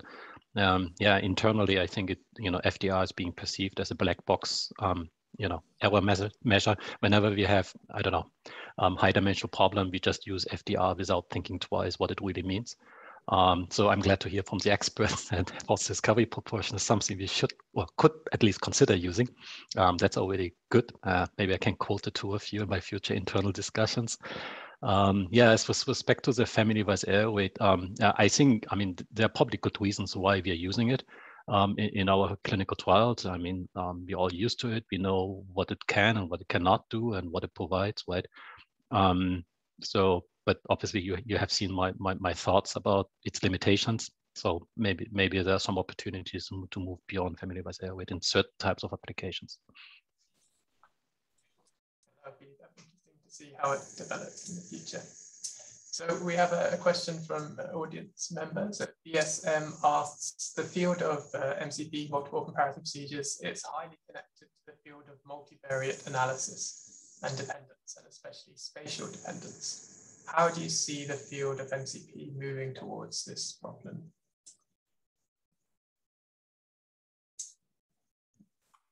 So I can start. I think I fully agree with the comment, and I think there have been several researchers in the online seminar for selective inference, like Armin Schwartzman, whose talks explicitly try to model this kind of spatial dependence and account for it, and I think that will only increase over time. I think it's just hard. I think the reason that you don't see more of it right now is I think the math is hard to actually make it work correctly, both in theory and in practice.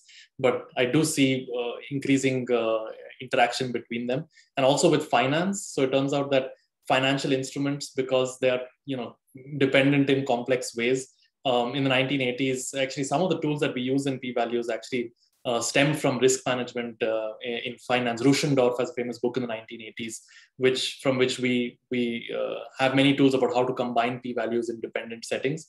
And so I think there's still more tools that have been developed more recently in the finance literature that will come to use in multiple testing. But again, it requires people to kind of learn two different literatures. So I guess progress is a little bit slow.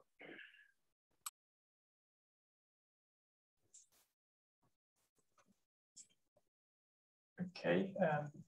Nothing to add from my side. I think you said it all. Okay. Yeah, I think the only thing is that dependence is a real issue. I mean, especially when it's a high dimensional, assuming that the p-values are independent or the test statistics are independent, that doesn't work. So you do need to go around this and make sure that the procedures are useful anyway, even if the guarantees are not. Okay, thank you. So I think my next question is around, I guess, the Bayesian view of multiple testing. So I think Berry and Hochberg back in 1999, they said, and I quote, "In the simplest Bayesian view, there is no need for adjustments, and the Bayesian perspective is similar to that of the frequentist who makes inferences on a per comparison basis." So I guess my kind of general question is, would you agree that from a kind of Bayesian perspective, everything is fine and we don't need to worry about multiple testing?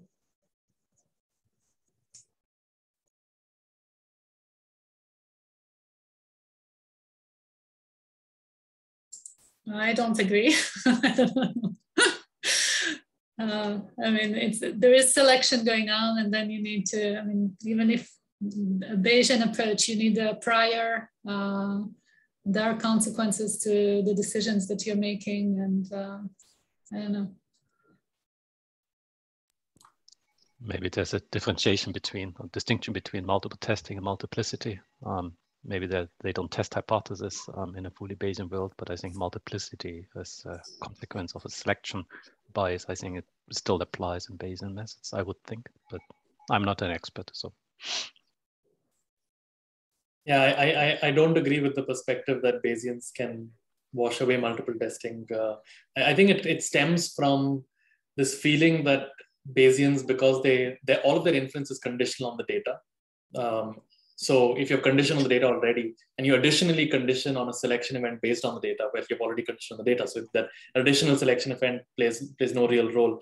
I understand the philosophical argument at a high level, but I actually don't see it panning out in practice. I don't think that if we just adopted a Bayesian approach, that somehow the false discoveries would be massively reduced in the sciences.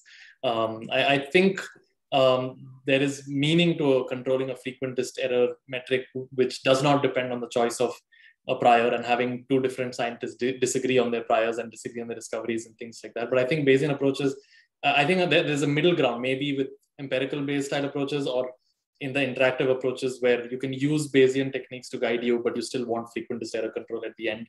And I think the future might be somewhere in the middle rather than fully Bayesian. At least that's my perspective, but we don't have a Bayesian on this panel, so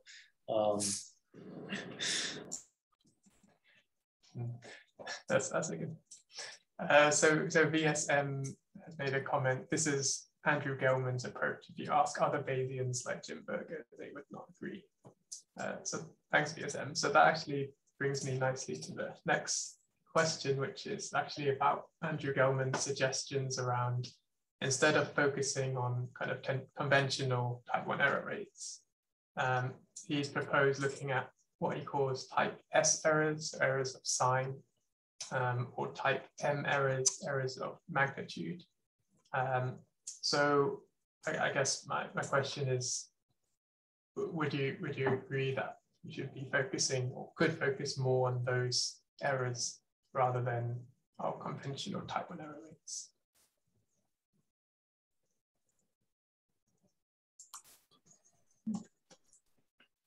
Yeah, so I think that I think people do already. So I agree with that perspective, and I think that Tukey actually pointed out very early on that that sometimes we don't care about just rejecting a null. We want to know is positive or negative. We want a sign claim and things of that kind. So actually, Tukey proposed this kind of sign inference, and so I think it makes sense, and as well as the strength of the magnitude of the effect. So there are actually error metrics like false sign rate and the false coverage rate that I know I've worked on, and probably Ruth and Frank and others have also worked on. Now, I think this is the gap between theory and practice. Like, I think there are methods to control the false sign rate and the false coverage rate and so on, but it seems practitioners download an R package and apply the FDR control. So we're like, okay, I don't know. Like, I mean, there exist methods, and we could use possibly more interface between the theory and the practice with software and with tutorials and things of that kind. But I mean, my work's not new, and there's many works before mine that focus on FCR and FSR. But I think they're not popular in practice yet, and partially that might be the inertia that FDR has with 80,000 citations or whatever. That that's like a default in some areas, and family-wise array being a default in some other areas that it's hard to move away from without enough motion. So I think the methods do exist, but the inspiration to use them doesn't. I think some typical methods just control the sign, the false discovery rate, etc. I mean, the BH does. When you look at the sign, it also controls it. So it happens automatically with many reasonable procedures. So in that sense, it's not that bad. We just the theoretical proofs have focused more on the non-sign version. But yeah. So maybe Frank can tell us in Novartis, is that right? Do people care about the sign and the magnitude and things of that kind? Is that a natural follow-up question whenever you tell them I can reject this null? Yeah, I mean, we look into treatment effects, obviously, because whenever you bring a drug to the market, then you will have package inserts or labeled, and there you will have to say something about the treatment effect. And if our competitor has a drug in a similar disease or in the same disease, but with much better treatment effect, then we won't be happy. So, so this is something that comes after you have declared significance, or whether the drug works at all. I'm not sure whether we would necessarily look into these type S errors from Andrew Gelman. Not sure about this. It's essentially an estimation problem as part of your overall inference, I guess. Mm-hmm. Yeah, but I think in our community, we're also having like discussions about the use and misuse of p-values more broadly. Yeah, I think it's difficult to just move away from p-values, because you still need, as a community, clinical trial community, you need some decisions to be made. And ideally, we will have a framework that we can all agree on. I mean, regulators and patients and investigators, doctors, but also the companies. And yeah, I think some framework would be good to have. And whenever you have certain boundaries or thresholds to make decisions, I guess you run into similar type of problems as maybe p-values are delivering. Yeah. So typically in clinical trials, do you run follow-up studies to estimate the treatment effect, or do you use the same data and condition on the family-wise error? No, it's really a sequence of many trials, and typically it takes like from the time that you patent a molecule, you discover a molecule, all the way until it gets on the market. It's like 10 to 15 years. So you can imagine it's a sequence of many trials, and even if it is marketed, you still run what we call post-marketing trials to understand the effect in a different population, in a broader population, in the real world, and in your actual clinical trial population. So yeah, there are many studies being conducted, and yeah, and also before it comes to marketing, we actually run 2 what we call phase 3 trials, like trials that serve the submissions for agencies, regulatory agencies. So we need to demonstrate significance in both trials. So yeah, it's pretty tough to get into false positives, I guess. Yeah. Interesting. Thank you. So yeah, actually, what Frank was saying brings me nicely to the next question, which is very similar to what Frank was saying. So in the past few years, there have been growing calls to abandon the entire concept of statistical significance. That is the use of p-values in the conventional dichotomous way. So my question for each of you is, what do you think this means for multiple hypothesis testing going forward? So maybe we'll start with Frank. You already started. Yeah, I don't think I have much to add what you just said. Sorry that I anticipated that question, but I thought I'd just chime in. So nothing more to add, but I would be interested to hear the other two, Ruth and Aaditya. What's the feeling currently in Novartis? Are you ignoring the noise from psychology, or are you like actually taking it seriously that maybe it should be abandoned? Like, what's the feeling there? Yeah, and it's not at Novartis, but in our community, right? It includes regulators and so on, and companies more general. But we feel quite comfortable about understanding the value of p-values and how they're used. And I don't think anyone in our community feels like, oh, p is less than 0.05, it's significant, and we get approval. And if p-values like just above like 5.1%, okay, we stop developing the drug. It's not like this dichotomy at all. And maybe we believe that we understand better how to use p-values, and so there's a bit of and a lot of discussion how we maybe should better understand, communicate the results, and maybe that like a p-value of 2.5% doesn't mean that your effect is as twice as good as if p-value was 5%, obviously, but maybe we should better understand the magnitude of p-values and how it translates into magnitude of treatment effects, right? But as I said also before, we typically have to demonstrate significant results in 2 trials, and that should help us, so to speak, to reduce the reproducibility problem, so to speak. So there are not so many drugs that have to be taken out from the market after they have been approved because of efficacy or lack of efficacy. It's mostly then because of safety issues or something like that. But it's not that it turns out that the drug doesn't work at all anymore once it has been approved. So I think the system is quite reasonable in that sense. I probably sound a bit defensive now, but that's how our discussions are.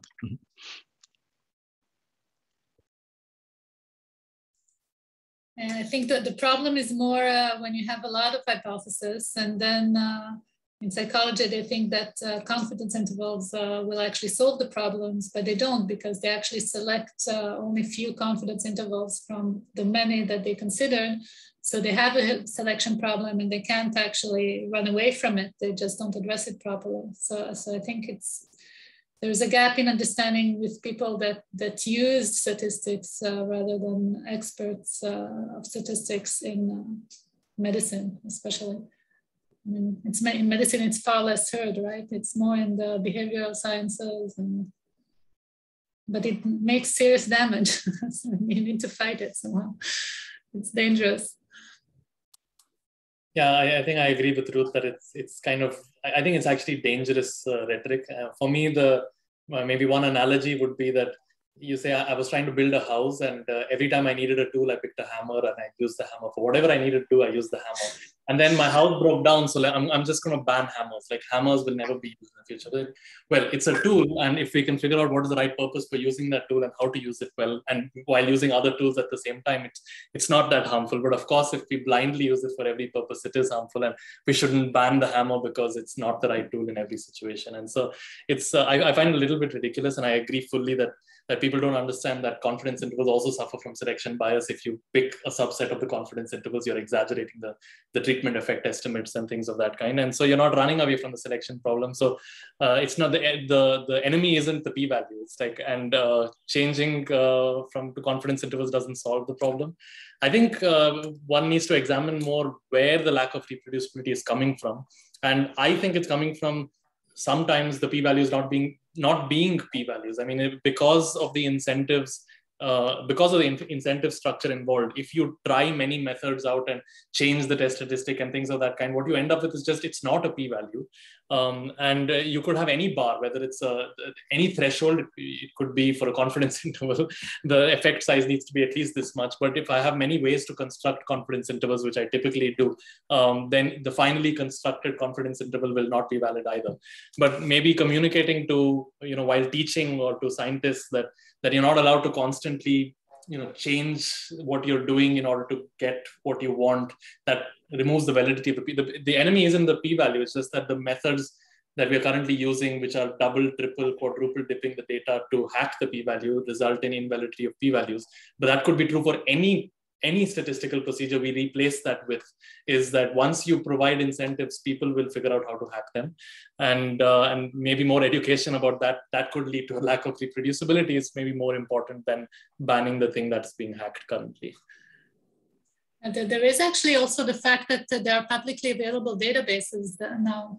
So it's not even a question of you not using proper p-values, but you base it on studies that use the same data. And then from that, you thought, oh, I will actually do a different analysis, but it's actually observing the data, but it's not directly, but it's more, because everything is available and multiple researchers are using the same thing, then it leads to all kinds of interesting problems.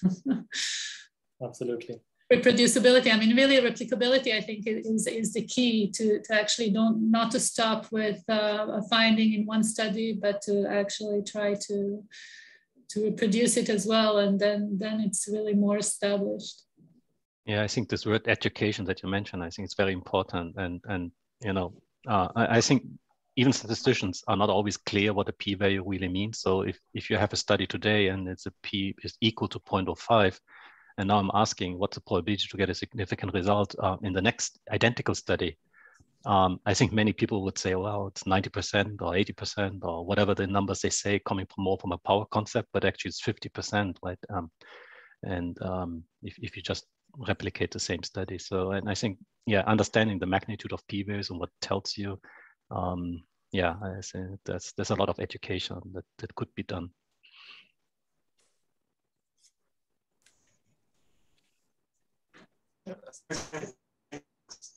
Thoughts. So for the final question, I'd like to ask each one of you, in your view, what are some of the important open questions on David, you're breaking up a little bit. Perhaps if you stop sharing your video, your voice might be clearer.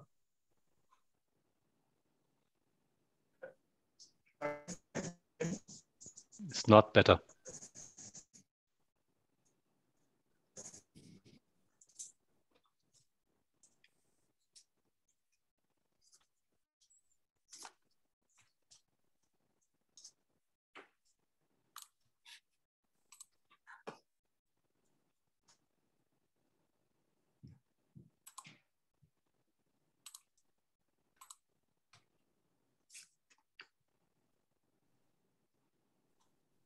So I think David had put it in the chat, right? In your view, what are some of the important open questions around multiple hypothesis testing?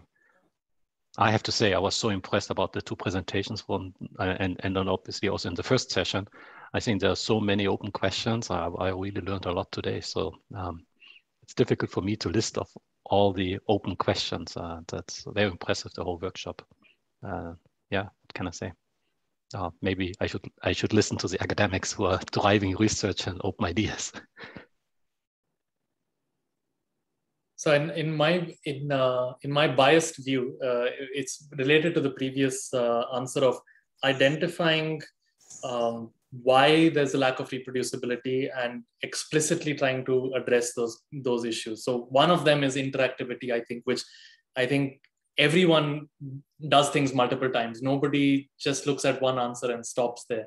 And then how can we correct for this? Maybe simultaneous error metrics is one way to go, where, with the simultaneous FTP control camp of the world, they're like, you can look at your data and I mean, you can pick different subsets and you can report different subsets after picking the data. And, so that allows some kind of interactivity. The stuff I presented is a different avenue towards allowing interactivity, but somehow like the procedures are a bit too static. And I think that users don't realize that maybe they're not allowed to do it more than once. So they try it once as a test and then basically, oh, no, something's wrong. I didn't get what I wanted. Let me change something and do it again. And so if that's a cause, we need to address somehow that.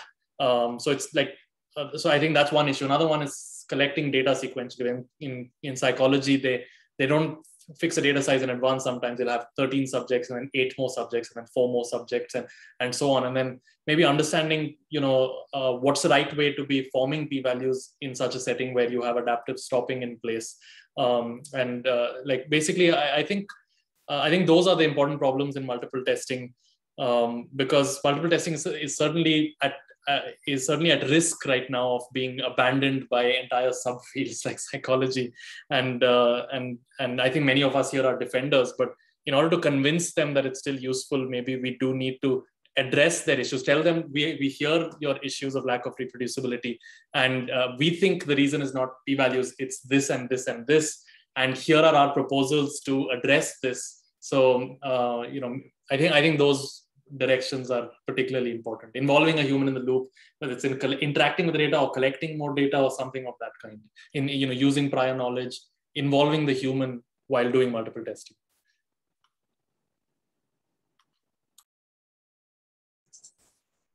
Okay, I think we're almost out of time, so I'd like to thank. I think Ruth might have some. Oh, sorry. Fine. Okay. It's okay. I couldn't tell you what I actually said. Ruth, do go ahead. No, I don't have much else to add. It's just, it's really, we have a lot of sources of information now, and taking a lot of variables into account and whatever. It's amazing how much more can be done actually with all this additional knowledge. It's all building up and continuous. So to use it usefully is just ongoing challenges. We will keep having more and more, I think, folks. Statisticians will always be needed in every field. And so, and especially with some knowledge of multiple testing, I think it's important. I think that's a great place to finish.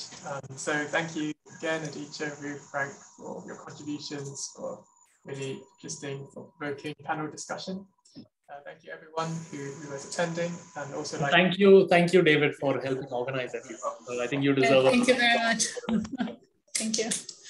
Very I'd also like to thank Alison, who is on the call, who was behind the scenes doing all the admin and setting up the course. Thank you, Alison, as well. So thank you, and hope you all have a good rest of the day or evening, depending on your time zone, and hope to be in touch with you soon. Thank you. Thank you. Thank you.